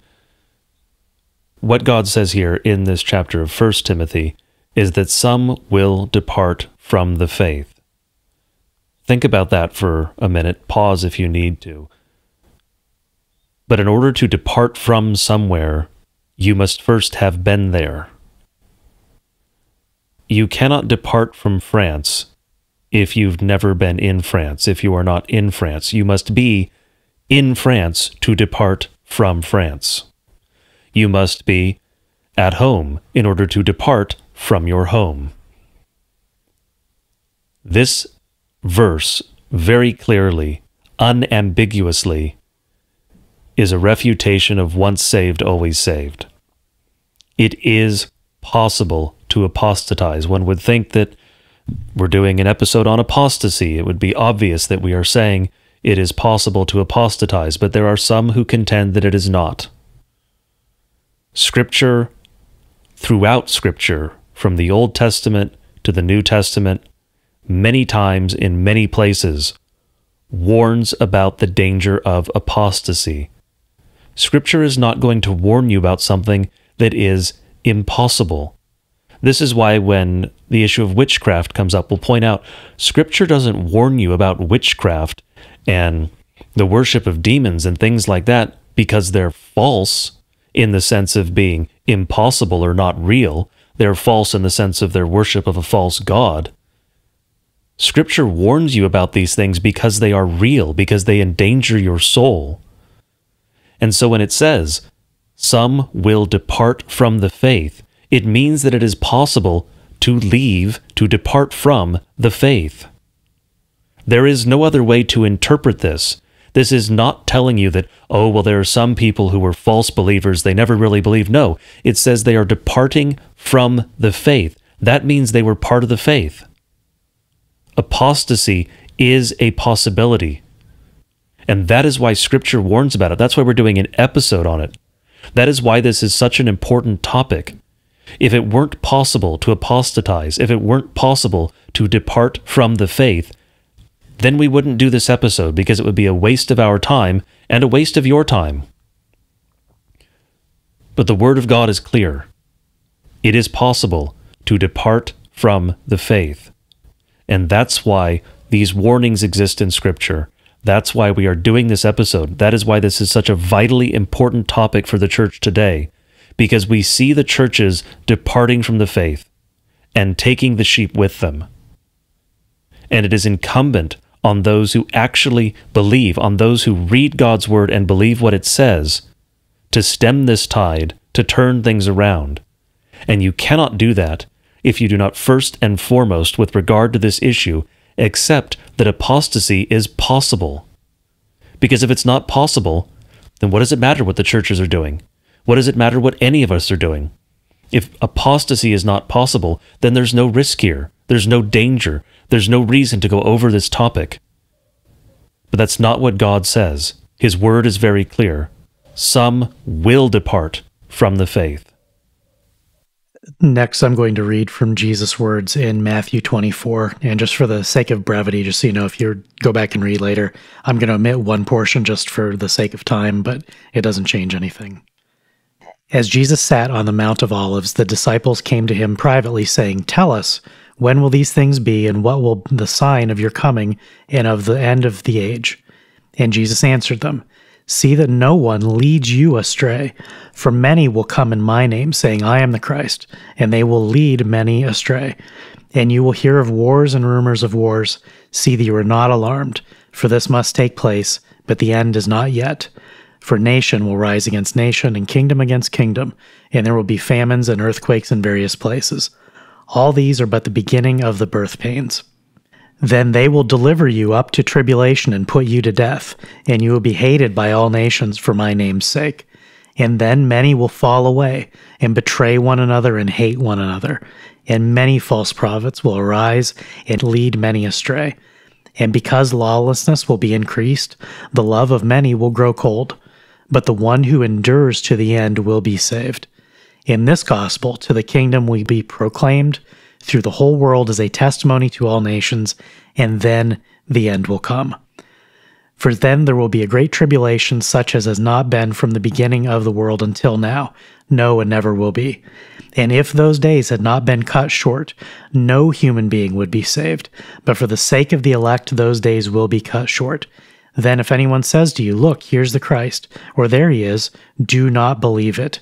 For false Christs and false prophets will arise and perform great signs and wonders, so as to lead astray, if possible, even the elect. So again, this is repeatedly from Jesus' own lips. Not that all of Scripture isn't, but even at that, these are the red letters. God recorded Jesus specifically saying these things, and he repeatedly warns that in the end times, false prophets and false teachers will arise to deceive the faithful. Because where else is Satan going to find God's people? See, when we talk about pagans as those who are outside of the faith, and again, when we use that term, it's not pejorative. We're not being dismissive. It's sometimes translated as Gentiles in the New Testament. They're believers and they're unbelievers. They're Christians and they're pagans. To say unbelievers kind of begging the question, so I prefer pagan because I think it's more neutral. Satan owns the pagans. He's already got them. They don't believe in God. They never did. Maybe they never will. We would like to see that change. We try to reach them with the gospel and with the law to say, hey, all the problems in your life, all the things that are causing you misery and pain, there's a reason for that. Because the life that you're leading is in opposition to the design of the Creator who created the universe. That's why it hurts when you do that. Stop doing that. It's bad for you. And by the way, that's also obedience to God. Learn what else God has taught you in Scripture, and you'll be saved.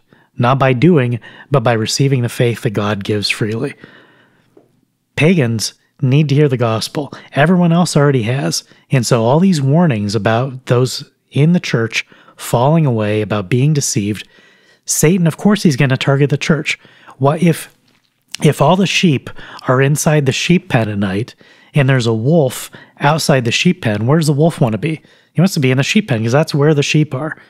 Satan knows that prowling like a roaring lion, to mix these metaphors of God, when Satan is prowling, he's got to get where the juicy bits are.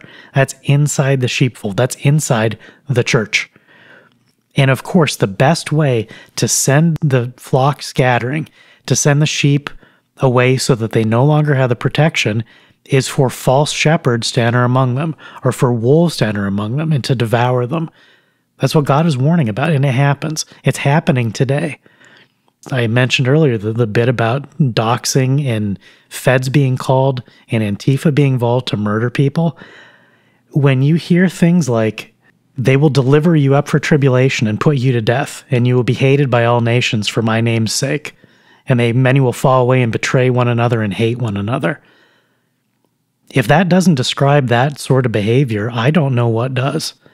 And to be clear, I'm not saying, oh, look, I found myself in the Bible. No, I find all of us in the Bible, believers and unbelievers alike. But when God says in the last days these specific types of things will be happening, when they will kill you in my name and say they're doing it service to me, when we see that actually happening inside the church, that other passage that refers to that specifically is talking about in the church doing that. It's not talking about the state killing people. It's talking about the church, about those who call themselves believers persecuting and killing unbelievers and saying that they're doing service to God. That's an end times prophecy. And I'm not saying, oh, look at us, we're in the Bible. I don't know. Not the point. The point is, when I see those things and I compare notes with actual current events, it makes me wonder. It's entirely permissible to wonder, and I don't have to have a conclusion. I don't care. It's not important to know yes or no, because we don't have to worry about, oh, is this prophecy fulfilled? There's no checklist here. Prophecy, specifically of end times, is not a checklist. It's a call to penitence. It's a call to return to the Lord and to believe him. And so that when he shows up like a thief in the night, you're not up to no good. You're not asleep. You're awake, waiting for him, because he said to do precisely that. That's the whole point of talking about this.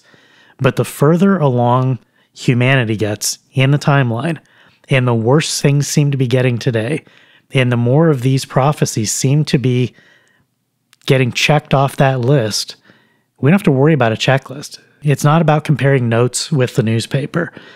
It's about saying, God said that when things get really bad, you'll know that the end is near. When we see things getting really bad, we should take seriously the possibility that the end is near. As I said earlier, that's not, oh no, and I sell my stuff and I, wait on a hill. No. Take care of your family. Plant a garden. Tell your neighbor about Jesus. Help your brother out. Do the good things that you should have been doing all along. And maybe at some point you forgot. Just do what God says to do, so that whenever he shows up, he finds Christians. That's it. The Christian anticipation of the coming of Christ, the final judgment, is not about stocking up on good work so we can make it over the finish line. It's about making sure that we stay in the faith. Because to fail to do these good works, to fail to care for neighbor, to fail to love your own family, to love your own race, to not lose the natural affection that God has given us, those things will separate you from the faith that will save you in the end. That's the point. It's not about who's doing better, who's doing worse. It's about us having what God wants to give us. And he warns us over and over. Virtually all the rest of these passages are also going to talk about the end of the world. And it's not because we went looking for those passages. When we went looking for passages talking about apostasy, about falling away, that's how God connects it. And that's why this is so urgent today. In a 4-part series, and next week when we talk about Galatians 3:28, it's going to be a recapitulation of this episode and the previous episode in that specific context of that one verse. When these things are happening inside the church, when men are being persecuted, when God is being damned from pulpits, as we see on Twitter and we see in press releases for major denominations, saying this God in the Bible is evil and wicked, I condemn him in the name of Christ, they're talking about a false Christ. They're confessing an antichrist. And if we believe, well, that's impossible, he's a good man, he's got a big mustache and a big crucifix, he would never do anything like that. I know he loves Jesus. He told me once. If you think that they're immunized against being able to fall away, you're calling Jesus a liar. He's warning the apostles. He's telling his inner sanctum, they're going to come after you. And he's talking to us as well. Like, it's not that this passage was only for the 12, but when he's saying directly, this is a threat to every believer in all times and all places, and it's going to get worse in the end, just believe it. Believe it and take it seriously. And then when you see the church doing things that are contrary to Scripture, let that be your concern, so that we don't end up completely misplacing Scripture and having it lost somewhere in the rubble or on a dusty shelf, or forgetting what it means entirely. Because the other part of the warnings about the end times is that at some point the clock runs out and God does come back, and there's no more reboots available for Christianity to sort these things out again. At some point, God returns, and it is what it is. Those who are faithful will go to heaven. Those who are faithless will go to hell. And as Christians, we should desire that all of our neighbors, everyone we can reach, is going to be saved. We have to be faithful to be able to sell that to them. Not selling in the sense of Girl Scout cookies, but selling in the sense that this is what God says, and here's why it's important. Satan needs to interrupt all of that, and he'll interrupt it any way he can. With a big ticket item, with a small item, even if the small thing takes generations before it bears fruit, he's patient. But we don't know how much longer we have before God comes back, and there's no more time to fix the mess. And that's why Corey and I have a sense of urgency around these things. Not that we think the world's going to end tomorrow. We think that if we let these things slide for another generation, I don't believe there will be a Christian generation after that one. I don't think that there's a path from today to 2 generations hence without the next generation being Christian. That's my chief concern. And the state of the church today pretty much guarantees that that won't happen. Now, God will preserve a remnant. He promises there will be someone who believes in the end days. I want it to be mine, my people. I want it to be everyone that we can share the gospel with. And that's not being racist. It's just saying, look, I can control what I can control. And if I can tell someone and help them understand this and they're going to believe it, so much the better. Everything else is in God's hand. We don't have to fix anything, but we have to be faithful. And in the end, if it looks the same way, that's because that's God's doing. It's not our doing. So the pressure's not on us to succeed, but the expectation is on us to be faithful, and God will take care of the results. We did mention at the outset that this episode would be heavy on law, and that is very true. I would recommend that for at least some of you, perhaps go back and listen again, or for the first time, if this is one of the first episodes to which you're listening, go back and listen to the episode on election. We will eventually in the future do an episode on perseverance, and really that'll form a trinity, as it were, a 3-part series, because they're all very intricately related: election, perseverance, and apostasy. But Woe just mentioned that Jesus was warning the apostles in this particular passage, and I want to highlight 2 of the apostles because they give a great example of the possibilities, as it were. All of the apostles had faith at one point. Most of them persevered. One of them did not. Judas fell away. Judas had faith. Judas fell away. He departed from the faith, and he despaired, and he is in hell. Peter is the other apostle I would like to highlight, because Peter also fell away from the faith. But Peter was restored, and so it is possible to be restored after falling away. Apostasy is not necessarily final. Just because something isn't final doesn't mean you should say, oh, well, it's fine, I can repent on my deathbed. One, you don't know when that will be, and so that's a very dangerous proposition. But 2, you should want to live your life as God tells you to live it, and also there are rewards in heaven for your good works, not because they are meritorious in and of themselves, but because being in Christ, they are credited to you, and you get rewards for those in paradise. So there are reasons to be a Christian throughout your entire life, not just wait until you're like, I think I'm finally decrepit enough, I'll repent now, and then hope that you die soon afterward. That's a terrible bet. That's something that atheists will sometimes argue it's absolutely insane. But the point is that Peter fell away and was restored.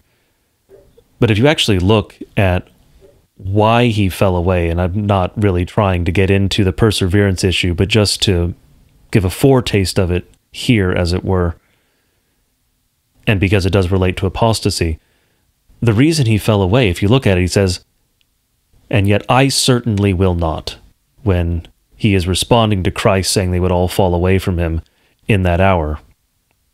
He relied on himself, and that's the issue.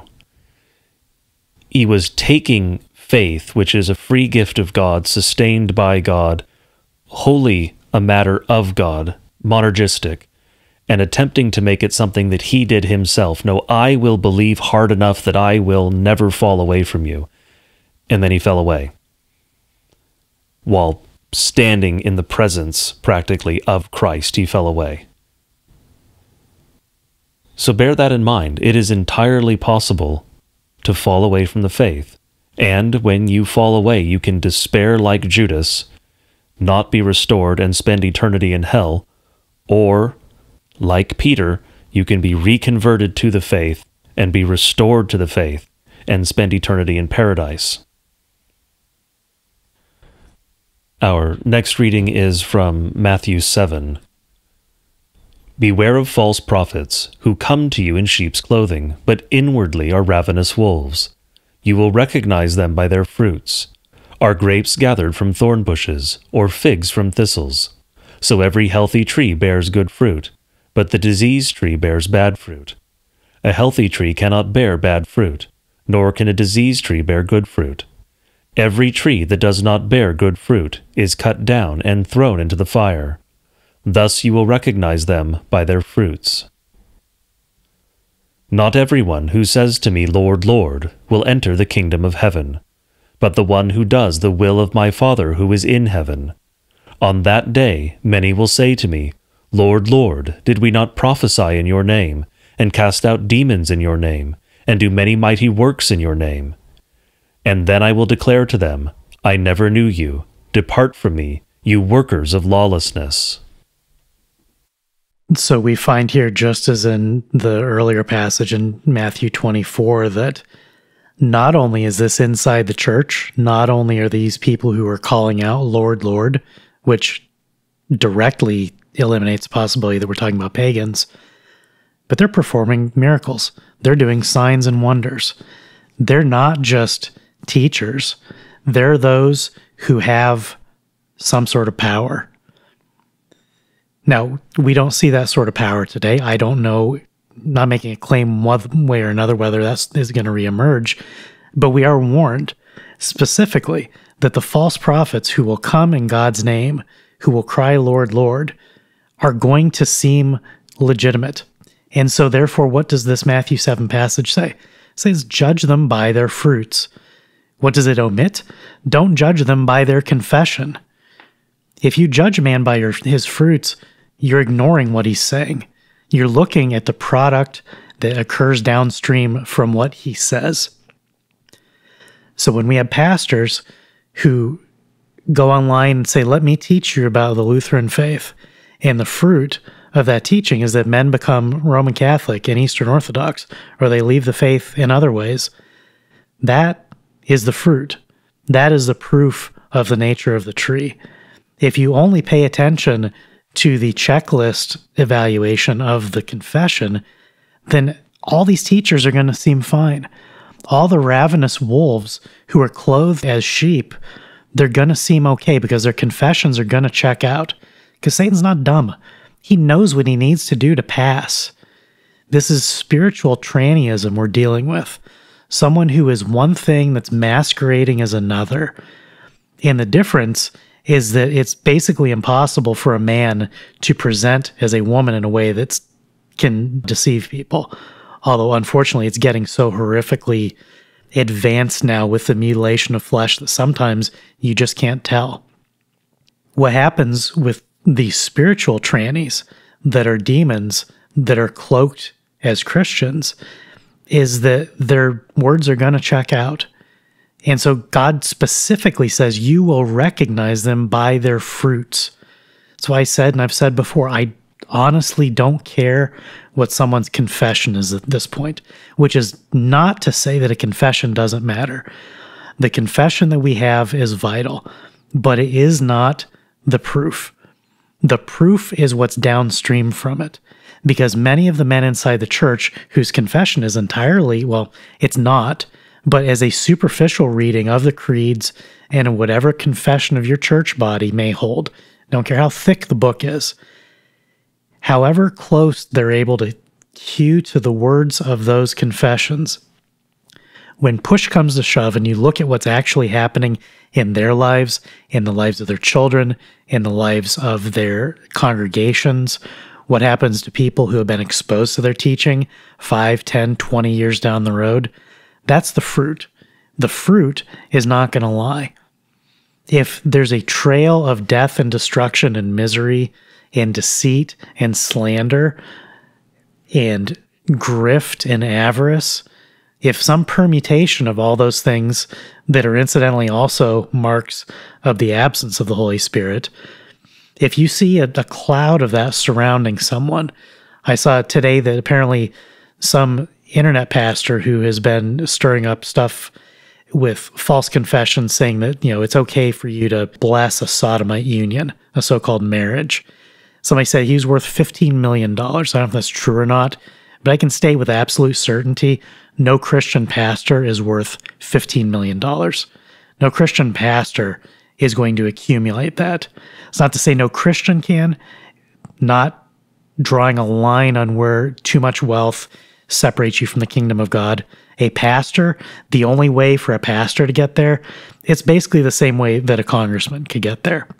When they're making $180,000 a year or whatever and living in Washington, D.C.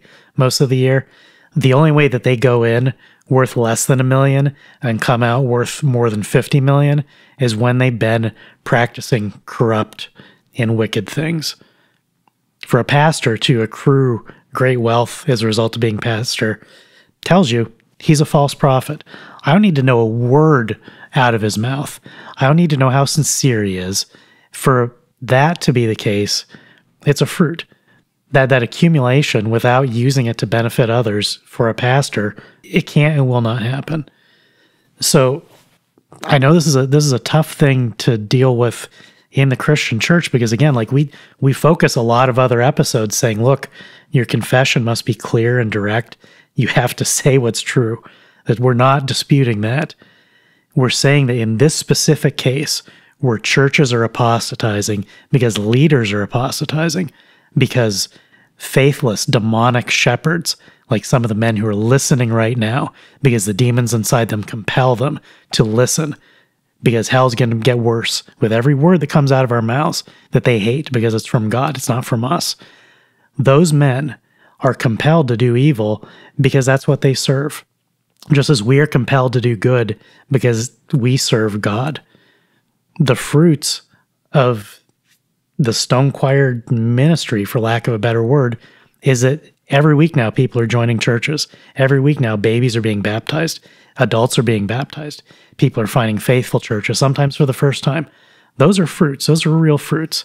So you can say all manner of slander about anybody, but the only thing in our wake is that people are believing God and obeying him. And that is not giving us a shred of credit. God is doing that in spite of whatever flaws we have. But we're here to try to do these things because we know that when God's word is faithfully employed, that's what's going to happen. And we have these mics, and they've been blessed thus far with those fruits. So you don't need to decide if we're telling the truth or not.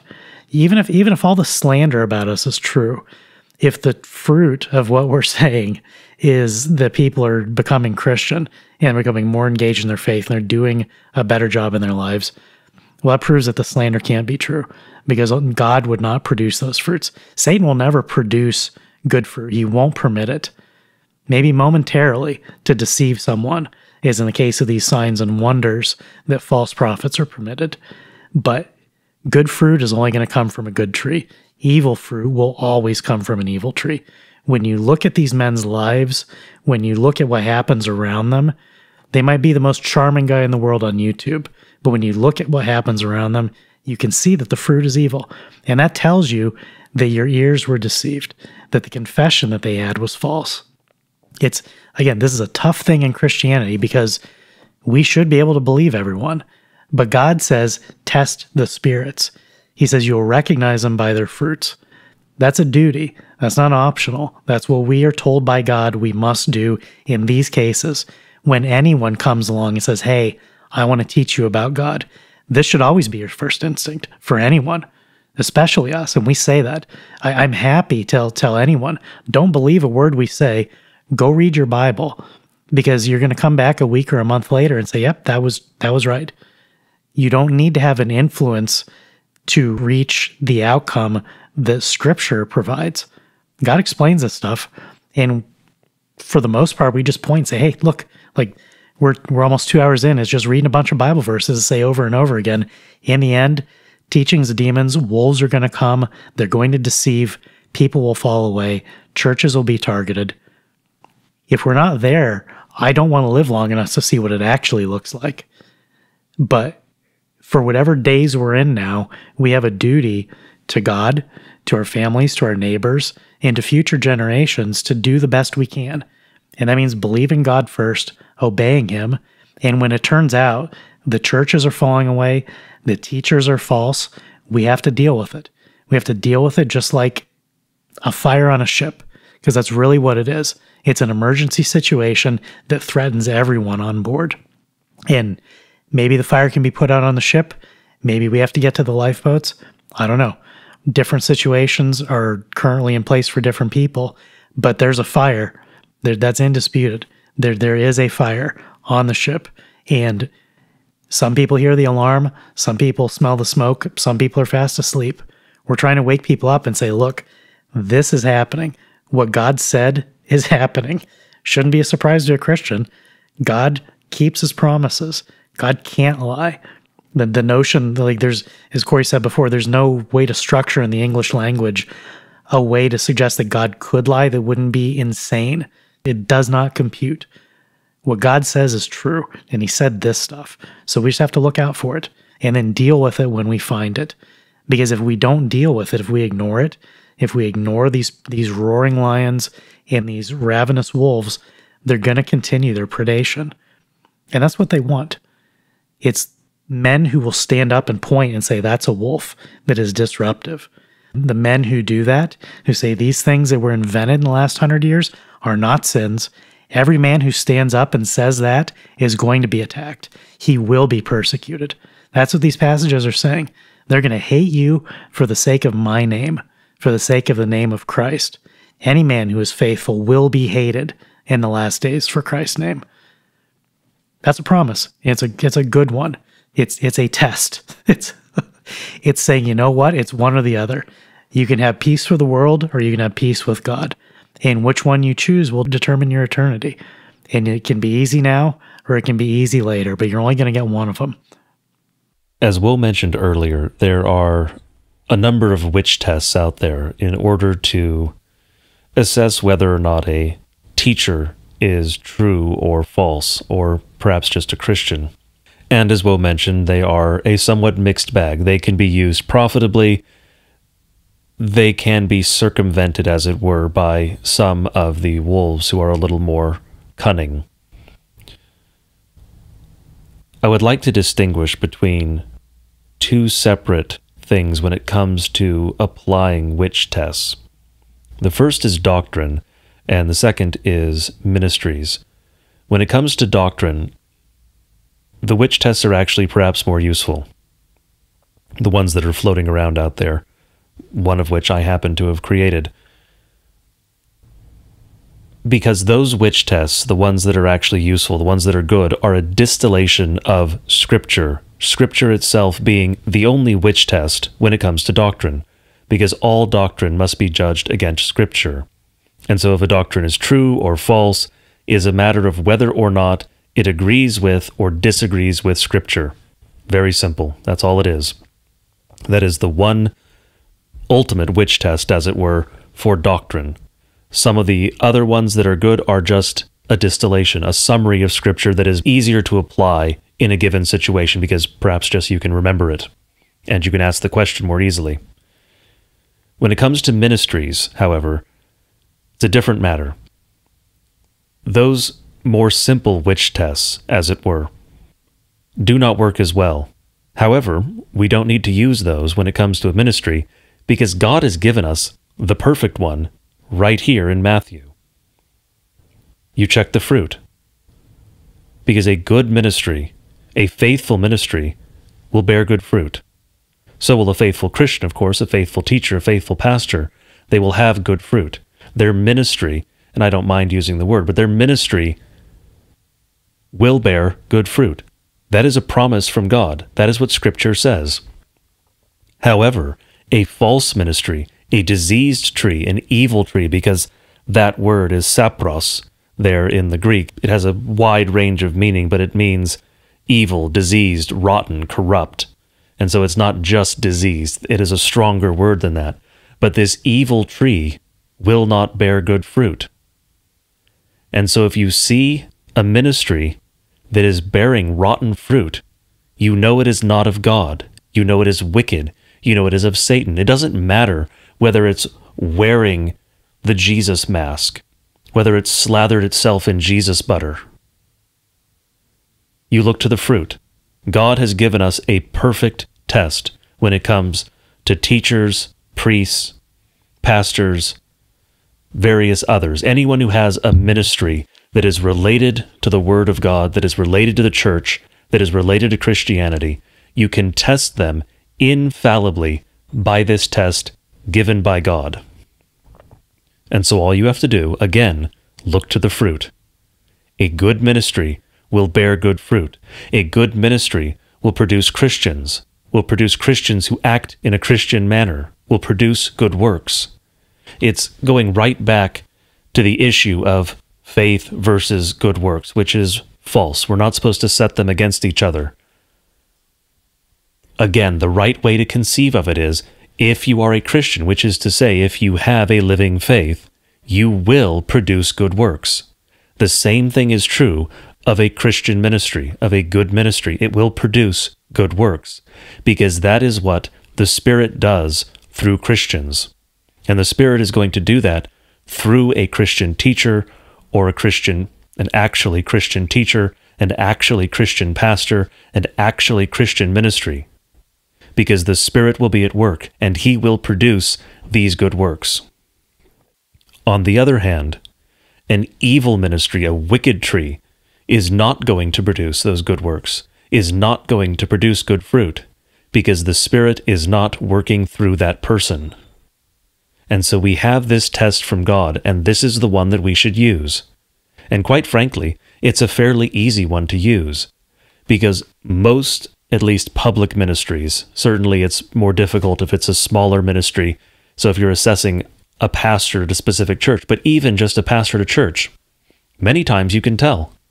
If you walk into a church, and this one is going to hurt to hear for some people, but it needs to be said, if you walk into a church and there are no children, that is a bad sign. You probably should not attend that church, because children are a blessing from the Lord. And so Christians who are faithful to God, obey the things that He says, are necessarily going to have children in their congregations. Doesn't mean that every single Christian is going to have children, but God gives children as a blessing. And so Christian churches will have children in them, inevitably. That is the way that it works. If you are faithful to God in your marriage, you wind up with children. That's how it works. It's very simple, straightforward. Basic biology, as it were. But, of course, with the blessing of God, because none of this works without God's blessing. None of the cells in your body divide without God blessing it. That's how intimately and intricately involved God is in His creation. But that is one of the sure tests for whether or not a church body is faithful, is whether or not you hear crying during the service. And there are other tests, of course. But for a public ministry, it's very simple. You can look at those who have been influenced by that ministry and see what has become of them. See what has happened in their lives with regard to their faith and the good works they have produced. So yes, test teachers, test the spirits. And again, we are saying the exact same thing with regard to the two of us. When it comes to doctrine, test what we say against Scripture, because that is the ultimate test. When it comes to whether or not we are faithful in this ministry, test the fruits, what we are producing with the ministry. That is how you can tell if we are good or evil, if we are true or false. And I believe that we have amply demonstrated that we are true teachers, because we are producing good fruit, and everything we say is consonant with Scripture and supported by the Word of God. The next passage that I want to read from Matthew 25 is another case where they cry out, "Lord, Lord." Then the kingdom of heaven will be like 10 virgins who took their lamps and went to meet the bridegroom. 5 of them were foolish, and 5 were wise. For when the foolish took their lamps, they took no oil with them, but the wise took flasks of oil with their lamps. As the bridegroom was delayed, they all became drowsy and slept. But at midnight there was a cry, "Here is the bridegroom, come out to meet him." Then all those virgins rose and trimmed their lamps. And the foolish said to the wise, "Give us some of your oil, for our lamps are going out." But the wise answered, saying, "Since there will not be enough for us and for you, go rather to the dealers and buy for yourselves." And while they were going to buy, the bridegroom came, and those who were ready went in with him to the marriage feast, and the door was shut. Afterwards the other virgins came to him, saying also, "Lord, Lord, open to us." But he answered, "Truly I say to you, I do not know you. Watch therefore, for you know neither the day nor the hour." So this is yet again a passage where we're not talking about unbelievers here. We're talking about those who cry out, "Lord, Lord," those who are expecting the return of the bridegroom. And he said, "Truly, I do not know you." That's a phrase that we find repeatedly in Scripture. And again, as I said at the beginning, I want to reiterate, when we're specifically talking about apostasy this week, we're focusing on churches. None of this stuff is intended to fill individuals with dread that, oh no, maybe it's me. Am I one of the foolish virgins? to anticipate the return of God, to believe in God and his promises, to do the things that he says to do, means that you are not one of the foolish virgins. And so these parables, they're a warning in the sense that they're an admonition, but equally they're an exhortation to do that which is good. The warning is saying, hey, here's the bad outcome, but it's easily avoidable. And when you're talking about people crying out, Lord, Lord, and Jesus saying, I never knew you, what will cause that? What will cause that is a false confession. It is unbelief. It's the sort of unbelief that filled Israel and that overran most of Judah. Josiah was one of the few exceptions in those days who was a faithful king. Most of them were wicked. And even the faithful king, as we said, for 18 years tolerated Baal worship inside the temple, thought that was hunky-dory. He was one of the good ones. We will not fare any better without Scripture, which is really the key lesson of that whole thing. When he found Scripture, he came to repentance. When we find Scripture, we come to repentance. What you hear in church, what you hear in a podcast, it always has to accord with Scripture. Wherever you're getting it, the Bible is the norming norm. It's where everything else has to come from. There are things that can be said that can be derived from Scripture, but unless it is consonant with what God says, and unless it fulfills the same promises that God makes, you cannot trust it. There are good things that men can say that are not scriptural. There's plenty of wisdom in the world, but the only infallible word is from God's lips. And so that's why it's so important when we see these passages say, Lord, Lord, let us in. Lord, Lord, did we not prophesy and cast out demons in your name? They thought they were serving God. Now, Josiah could have led the same life, but as an unbeliever, and when the word of God was found, he could have just said, I don't recognize this. I don't want this here. Just get rid of it. It doesn't mean anything. He would not have been the man he was. He would not have been the king that God wanted him to be. But that was an entirely reasonable reaction, particularly because it was not consonant with tradition.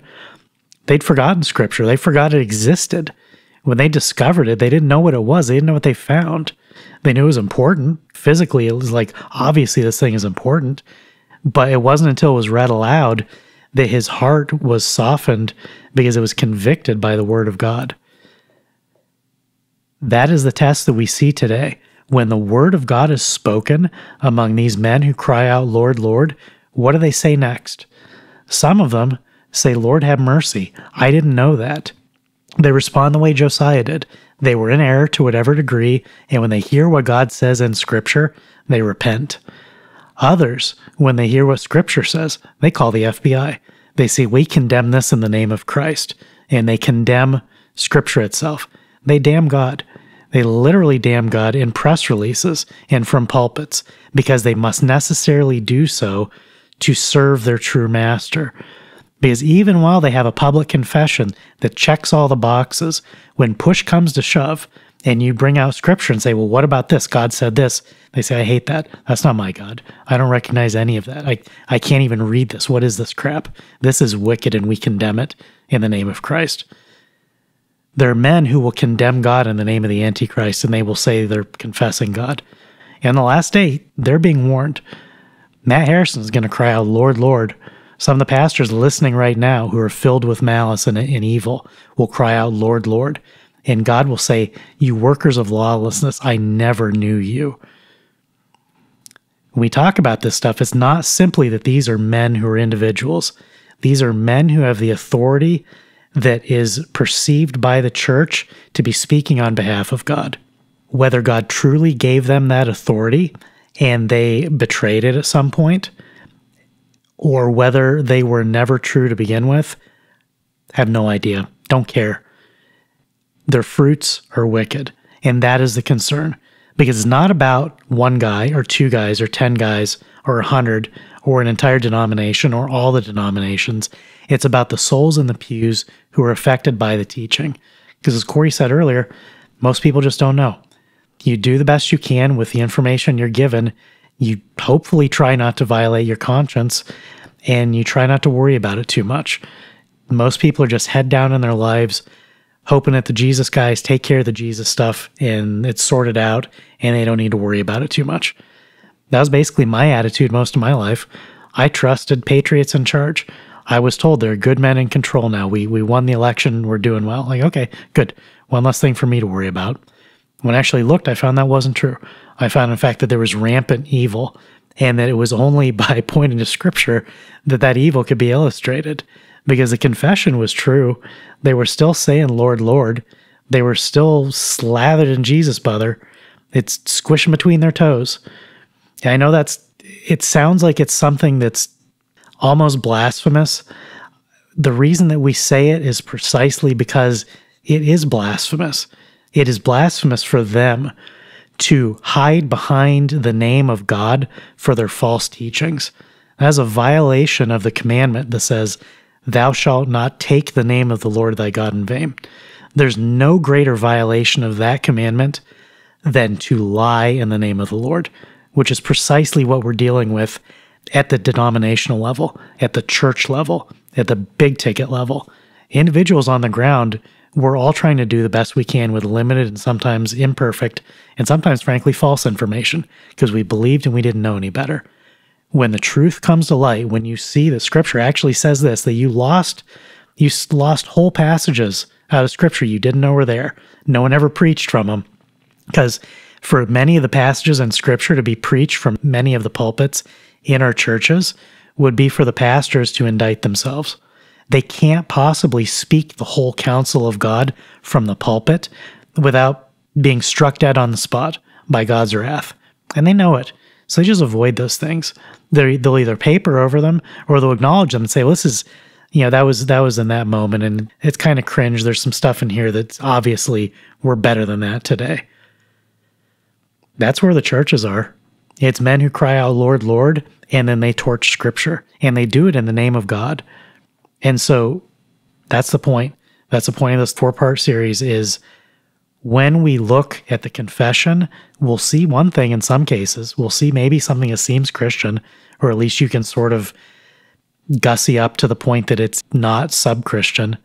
And then when you look at the fruits, when you look at the passion that the men have for what their true religion is, for their competing confession, you'll find abject evil. Not a little bit evil, not slightly wrong, but it's a matter of dispute. Abject wickedness. The most malevolent sort of slanderous, murderous hatred and malice that any man's heart can summon. You'll find it in the very men who say that they're there speaking in the name of God. I don't know what else to say other than to do a Bible study like this where we point to Scripture, and a series like this where we say, look, here are all these different things that are being imported into the church, and everybody has a clean conscience. We're all just sort of sailing along saying, oh, yeah, that sounds fine. Like Yahweh, Yeshua, okay, that sounds legit. That seems better than what we had before. And bit by bit and piece by piece, new sins are adopted, and suddenly you have vessels to Baal inside the temple. And you know what? God's going to leave. It won't be God's temple anymore. It's going to be Satan's temple. Because the mixing of the sacred with the profane causes the sacred to cease to be. God is still sacred, but he's elsewhere. He's not going to be in that place. He will not be mixed with wickedness. So on the ground, as we're trying to sort this stuff out, we just have to be faithful as best we can.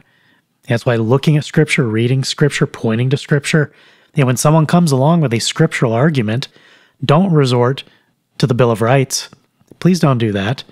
Don't quote Thomas Jefferson at a man who comes to you with Scripture. That's a confession of their true God. We've seen that too. That's it. That's the moment where you know I'm not dealing with a Christian, even while they're wearing a cross, even while they have reverend in front of their name, even while they say Lord, Lord, and say I love Jesus. Their confession when they're confronted with Scripture is, what do you have to do with me, Holy One of God? They respond as the demon responded, acknowledging that it's God and hating it. So in the interest of not having this episode run too long, we will go over 2 more passages. We'll do 2 Peter, and then we will close out with the parable of the sower. So first from 2 Peter. But false prophets also arose among the people, just as there will be false teachers among you, who will secretly bring in destructive heresies, even denying the master who bought them, bringing upon themselves swift destruction. And many will follow their sensuality, and because of them the way of truth will be blasphemed, and in their greed they will exploit you with false words. Their condemnation from long ago is not idle, and their destruction is not asleep. For if God did not spare angels when they sinned, but cast them into hell, and committed them to chains of gloomy darkness, to be kept until the judgment, if he did not spare the ancient world, but preserved Noah, a herald of righteousness, with 7 others, when he brought a flood upon the world of the ungodly, if by turning the cities of Sodom and Gomorrah to ashes he condemned them to extinction, making them an example of what is going to happen to the ungodly, and if he rescued righteous Lot, greatly distressed by the sensual conduct of the wicked, for as that righteous man lived among them day after day, he was tormenting his righteous soul over their lawless deeds that he saw and heard, then the Lord knows how to rescue the godly from trials, and to keep the unrighteous under punishment until the day of judgment, and especially those who indulge in the lust of defiling passion and despise authority. Bold and willful, they do not tremble as they blaspheme the glorious ones, whereas angels, though greater in might and power, do not pronounce a blasphemous judgment against them before the Lord. But these, like irrational animals, creatures of instinct, born to be caught and destroyed, blaspheming about matters of which they are ignorant, will also be destroyed in their destruction, suffering wrong as the wage for their wrongdoing. They count it pleasure to revel in the daytime. They are blots and blemishes, reveling in their deceptions, while they feast with you. They have eyes full of adultery, insatiable for sin. They entice unsteady souls. They have hearts trained in greed, accursed children. Forsaking the right way, they have gone astray. They have followed the way of Balaam, the son of Beor, who loved gain from wrongdoing, but was rebuked for his own transgression. A speechless donkey spoke with human voice and restrained the prophet's madness. These are waterless springs, and mist driven by a storm. For them the gloom of utter darkness has been reserved. For speaking loud boasts of folly, they entice by sensual passions of the flesh those who are barely escaping from those who live in error. They promise them freedom, but they themselves are slaves of corruption. For whatever overcomes a person, to that he is enslaved. For if, after they have escaped the defilements of the world, through the knowledge of our Lord and Savior Jesus Christ, they are again entangled in them and overcome, the last state has become worse for them than the first. For it would have been better for them never to have known the way of righteousness, than after knowing it to turn back from the holy commandment delivered to them. What the true proverb says has happened to them. The dog returns to its own vomit, and the sow, after washing herself, returns to wallow in the mire. This passage certainly speaks to what we've been talking about. This is 2 Peter again. This is not a book that we've previously referenced. And that's part of the point that we want to make, that when you acknowledge that apostasy inside the church, of the church itself, is possible, you will begin to find it everywhere. Like, this was the entire second chapter of 2 Peter. And we've gone very long. This is a longer episode than usual. It just keeps going. We could have had a dozen more passages that still wouldn't have covered everything, because that is the nature of God's warning to the church about the church. Again, I'm going to repeat this ad nauseum. When we talk about apostasy in the church, we're not talking about pagans. All of these passages are about Christians. Every one of these passages is about someone who either is or was Christian, or was at least Christian presenting when they insinuated themselves into the church. And at some point, it doesn't matter which of those was the case, because the fruits themselves are destructive. And when God warns us to judge the fruits, that's why. You don't need to know a man's heart to know if he's producing evil in his life and in the life of his family, in his community, in his church, wherever he is. If you can look at fruits and find evil, you know. Now, there's some men, even evil men, even men that we have gone after in the past, they produced some good fruits. When you understand where good fruit comes from, that makes sense. That's not an incongruity, because the word of God does not return to him void. And so all these men who are in the church who are speaking the word of God, God's word is efficacious all by itself. Even when the men are idiots, even when they're blasphemers, even when some of them have a demon inside them, when those men speak the word of God, insofar as they leave it alone or don't do harm to the text, God is going to work through it. So yes, it's entirely the case that you will see sometimes men who are doing evil who also produce good fruits, because God produces the good fruits. I think that's the key distinction there. Good fruit only comes from God. We don't get credit. We don't take credit. Certainly, God gives us credit when we are Christians and we obey him and we say what God says, and then it produces good fruit according to his will. We do get credit for that, but that's not why we do it. When evil produces evil fruit, it's necessarily because it didn't come from God. Evil fruits are never produced by good doctrine. And even a doctrine that is sound in a narrow application, when it's misapplied somewhere else, can become evil. I think that's another thing that's really difficult for Christians to understand, because a guy will take some doctrine that he really has a good handle on. Protestants are extremely guilty of this. Post-Reformation, we fixed justification because we started confessing what Scripture said. The pre-Reformation sects still get justification wrong. So when it was fixed, it wasn't Luther was some repairman or any of the other reformers, whoever you want to place at the head of that party. It was simply the fact that they started pointing to what Scripture said. That's what fixed it. It wasn't men coming up with new doctrines. It was men faithfully confessing that which God had previously revealed. The damage goes the opposite direction. Whatever damage we do, it's because we're not saying what God says. We're breaking whatever he did, which is why evil fruits will always prove that there's evil behind it. God will not produce evil fruit, ever. He cannot. His tree is perfect. His fruit will always be good. What happens in between the tree and the fruit is a function of the last parable we're going to talk about, the sower of the seed. Because there are times where God sends out his word and it comes among men, and for a while it bears fruit and then it stops and it withers. And that's not God's failing. It's the fact that some soil is rocky. The parable goes over the permutations there. When we're looking inside the church, when we're looking at our own churches and our own denominations, at our own beliefs, our own personal beliefs, again, none of this should be an assault on you personally. You think, oh no, am I apostate? No one who's apostate is going to think that. It's similar to the sin against the Holy Spirit. No one who's committed the unforgivable sin cares. The last thing that would ever enter their mind. It cannot enter their mind because they've already closed that door. So nothing we've said should make anyone fearful, oh no, I might be apostate. It should make you cautious that I should be careful about not messing around with false doctrine and false teachers and false churches, because they can lead me astray.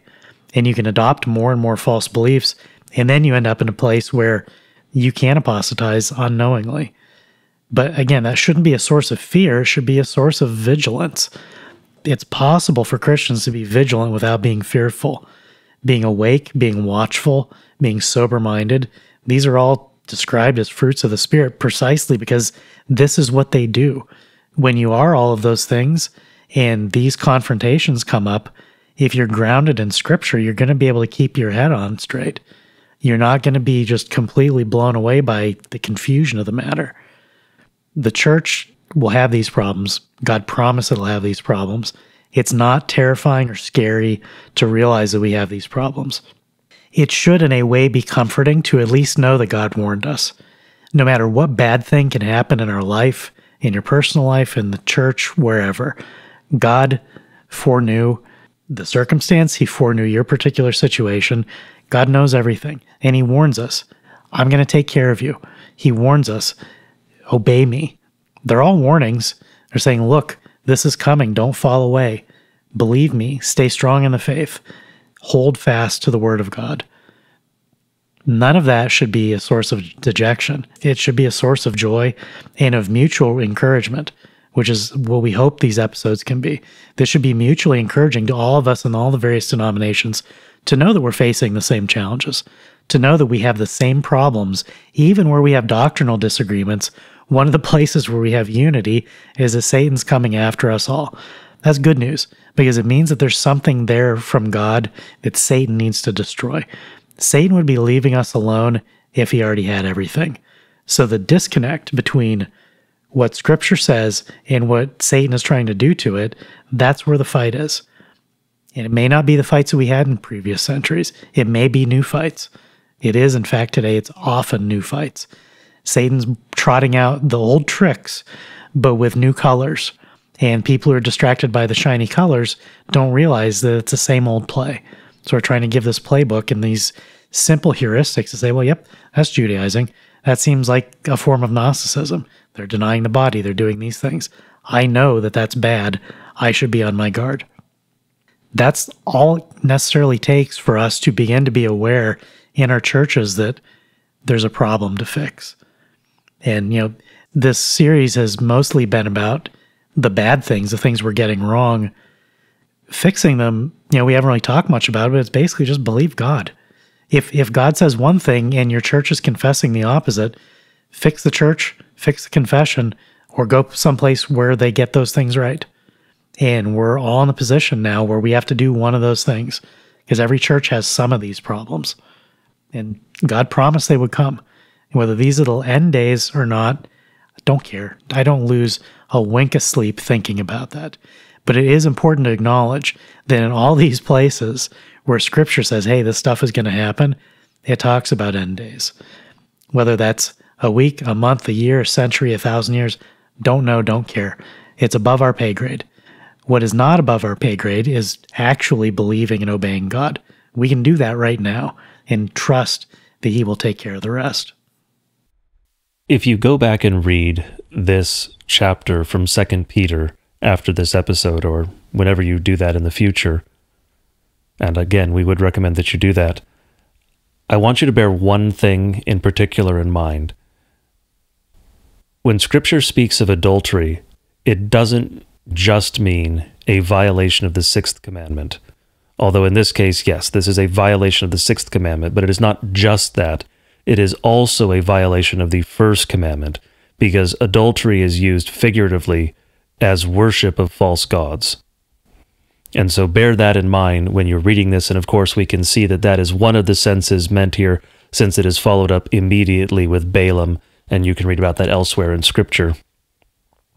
But just as a quick aside before we move on to the parable of the sower to close out this episode, I want to mention here that I am going to include in the show notes a link to a poem by Rudyard Kipling. I am reminded of it because it references the last line in that reading from 2 Peter, and it's a very good poem. I think every man should certainly have read it at least once in his life, so that will be in the show notes. But to move on to our final reading for this episode, the parable of the sower from Luke chapter 8. And when a great crowd was gathering, and people from town after town came to him, he said in a parable, A sower went out to sow his seed, and as he sowed, some fell along the path, and was trampled under foot, and the birds of the air devoured it. And some fell on the rock, and as it grew up, it withered away, because it had no moisture. And some fell among thorns, and the thorns grew up with it, and choked it. And some fell into good soil, and grew and yielded 100-fold. As he said these things, he called out, He who has ears to hear, let him hear. And when his disciples asked him what this parable meant, he said, To you it has been given to know the secrets of the kingdom of God, but for others they are in parables, so that seeing they may not see, and hearing they may not understand. Now the parable is this, the seed is the word of God. The ones along the path are those who have heard. Then the devil comes and takes away the word from their hearts, so that they may not believe and be saved. And the ones on the rock are those who, when they hear the word, receive it with joy.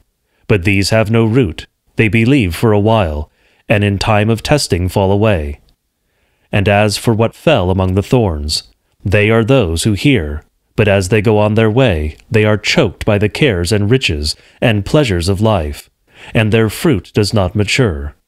As for that in the good soil, they are those who, hearing the word, hold it fast in an honest and good heart, and bear fruit with patience. One of the things that stands out in this passage is something that harkens back to an earlier one where Jesus says that the ones on the rock are those who, when they hear the word, receive it with joy. But these have no root. They believe for a while, and in time of testing fall away. One of the earlier passages from Matthew talked about a time of tribulation. It's the same thing.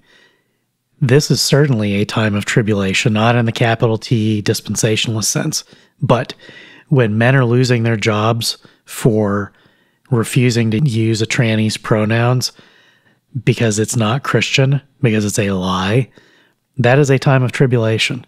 Anyone who is confronted with anything like that is undergoing hatred for the sake of Christ's name.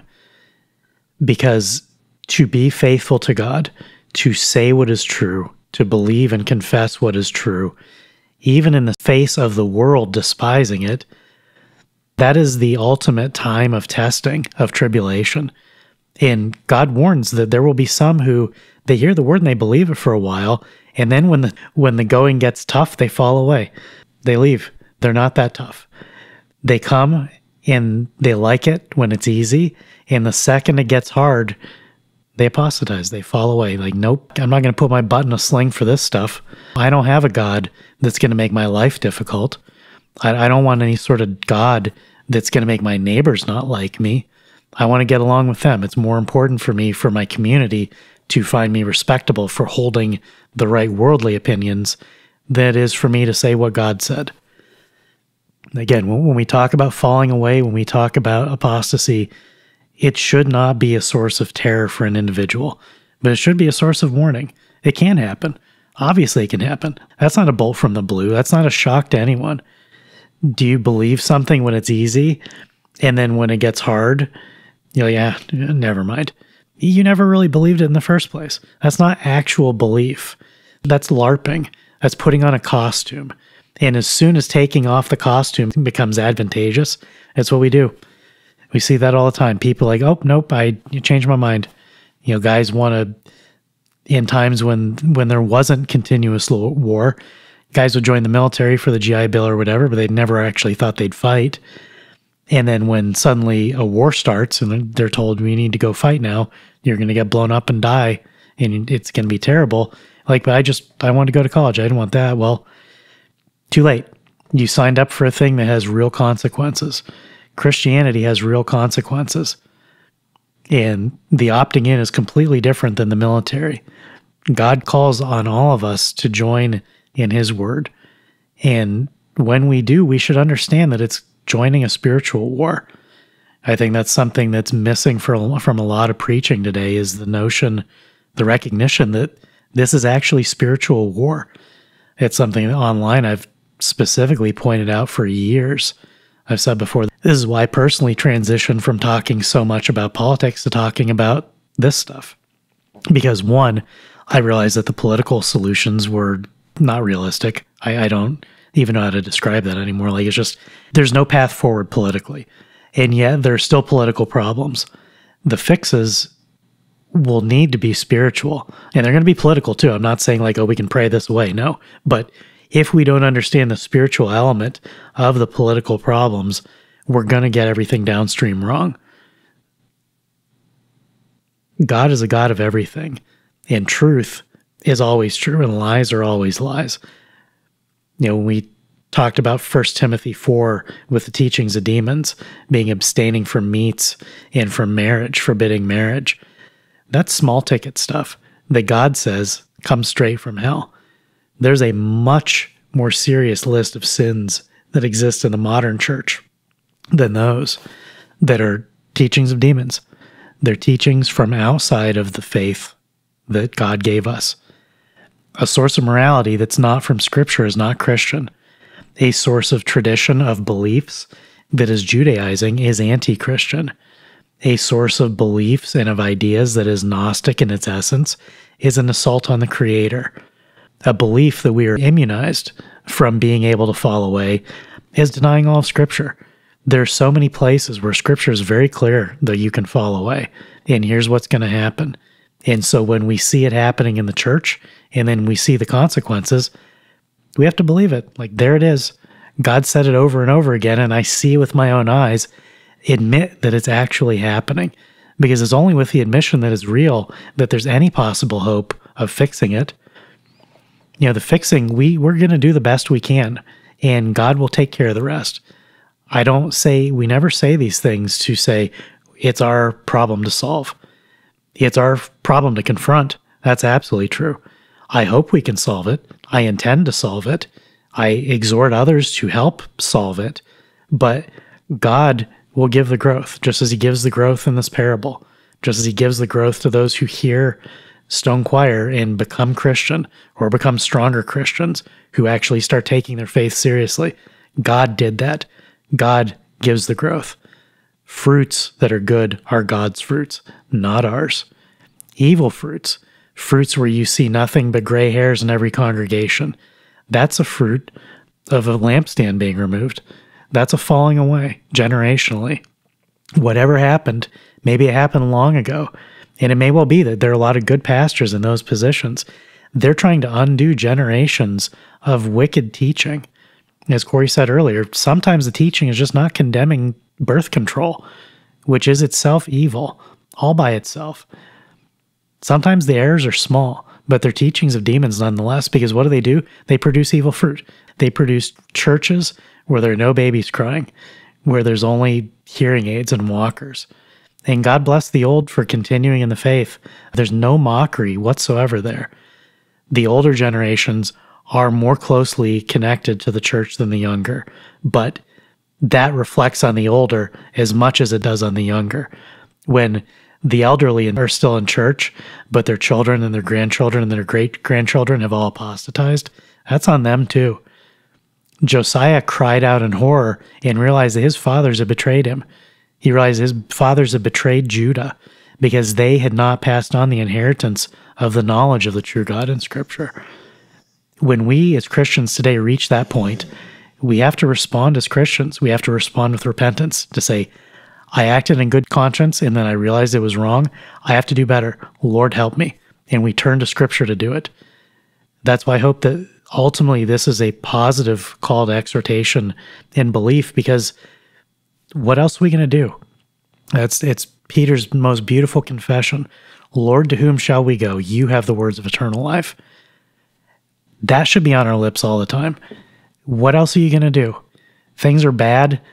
World War III, famine, inflation. What are you going to do? Turn to God. Like, there's nothing else that you can do to fix some problems except trust in God. And if that's all you have left, it's enough. He'll take care of it. I want to see our churches talking like this again. I want to see our pastors talking like this and worried about these things. I want to see our pastors and churches condemning the sins in the pews and not the sins in the world. It's one thing to snipe at sins that are far away, just as it's one thing to pretend to have love for those who are far away. To condemn the sins right in front of you in your own church, that's difficult. That is where you will find a true test. And we've said in past episodes, there's a right way and a wrong way to do that. But to fail to do it at all is to fail the test. And it is to say, I choose to diminish and fade away and to lose this faith because I don't think it's worth fighting for. Every Christian man must recognize that he has something worth fighting for. Not only his faith, but also his nation, his family, his community. All these things are gifts from God, and they all work in concert. There's no church mode and then separate left-hand kingdom mode with all the other stuff. It's all from God. It's all his blessings. When you start chipping away and say, no, I only care about the spiritual, not the physical, congratulations, you're a Gnostic. Churches are failing to tell people this, and that's why we're talking about it. We're already turning the tide. The tide has been turned in the last year by the number of people speaking in ways that 3 years ago, it was only the most crazy men on the internet talking about it. Today, blaspheming MLK and even Bonhoeffer is becoming normal. That's because when one man stands up and tells the truth, another man who also has courage, maybe just didn't know when he hears it, like, yep, that's true. I buy that too. This is clearly scriptural. I'm going to stand next to this man and support what he says. It's my confession too. It's my belief. It doesn't take too many men standing up before all the names fade away, and it's just a sea of faithful men acting in obedience to God as one. That's what the church is. The hierarchy is there for our benefit. It is not there to rule us. If it is not preserving the things of God, then it will be replaced by one that does. I would again recommend to all of you that you read over the passages that we have referenced or read in this episode, and they will be in the show notes to make that easy for you. But in particular, I would give you two things here at the end of this episode. First, I would recommend meditating on this parable. And again, that's Christian meditation is on something. It is not clear your mind. We've gone over that previously at some length. I'll give you the second item after I go over something about this parable. In this parable, we see three different possibilities for apostasy, for unbelief. It's a combination of the two. And then, of course, the fourth is having a living faith that produces good works. That's what it means to be productive in this case. But the three alternatives, as it were, to not being Christian would be the birds, the rock, and the thorns. And of course, the birds are Satan. And the rock is the flesh. And the thorns of the world. These are the three things we always hear about that oppose us in our Christian faith. Would be the devil, the flesh, and the world. And that is exactly what we see here in this parable. And it's really a hierarchy of how long someone stays, well, in the first case, not a Christian at all, but how long someone stays a Christian in the second, the third case, before falling away. In the case of the birds, in the case of Satan, the word is taken away from that person. That person never believes. That person is simply a pagan and remains a pagan. But the second, you have the word that falls on the rocks and doesn't have a root. That is the flesh. And those are the people who immediately, as soon as there is any sort of testing, fall away. They apostatize. And then the second category of those who fall away in this parable would be those who, due to the concerns of the world, fall away at some time, at some point. And the biggest reason that we do this podcast is we want people to have a true and living faith. We do not want people, particularly one of the reasons we're doing this episode, we do not want people to fall away from the faith by importing these various false beliefs and just slowly becoming apostate. With the Old Testament temple, they surely didn't construct all of those altars to false gods in one day. Someone would have noticed that. They brought in an Asherah here, and then a side altar there, and then this symbol of this god, and that symbol of that god, and this statue to that one.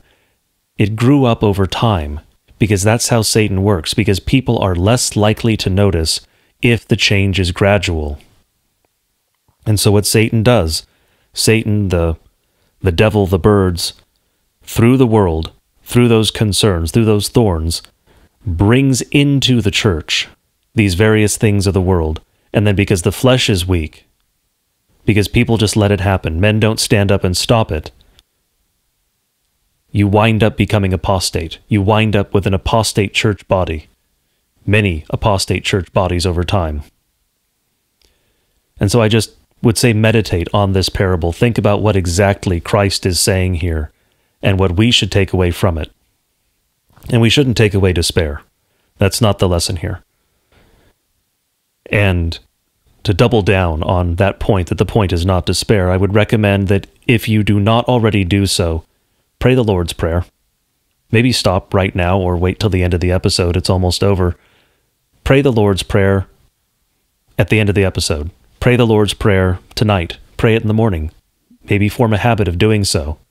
But in particular, pay attention to that third petition. Because that third petition also has in the explanation from the Small Catechism, that tripartite division that we see here, the devil, the flesh, and the world. And so I'll read the third petition from the Small Catechism to close out this episode. The third petition: Thy will be done, on earth as it is in heaven. What does this mean? Answer: the good and gracious will of God is done indeed without our prayer, but we pray in this petition that it may be done among us also. How is this done? Answer: when God breaks and hinders every evil counsel and will, which would not let us hallow the name of God, nor let his kingdom come, such as the will of the devil, the world, and our flesh, but strengthens and keeps us steadfast in his word, and in faith unto our end. This is his gracious and good will.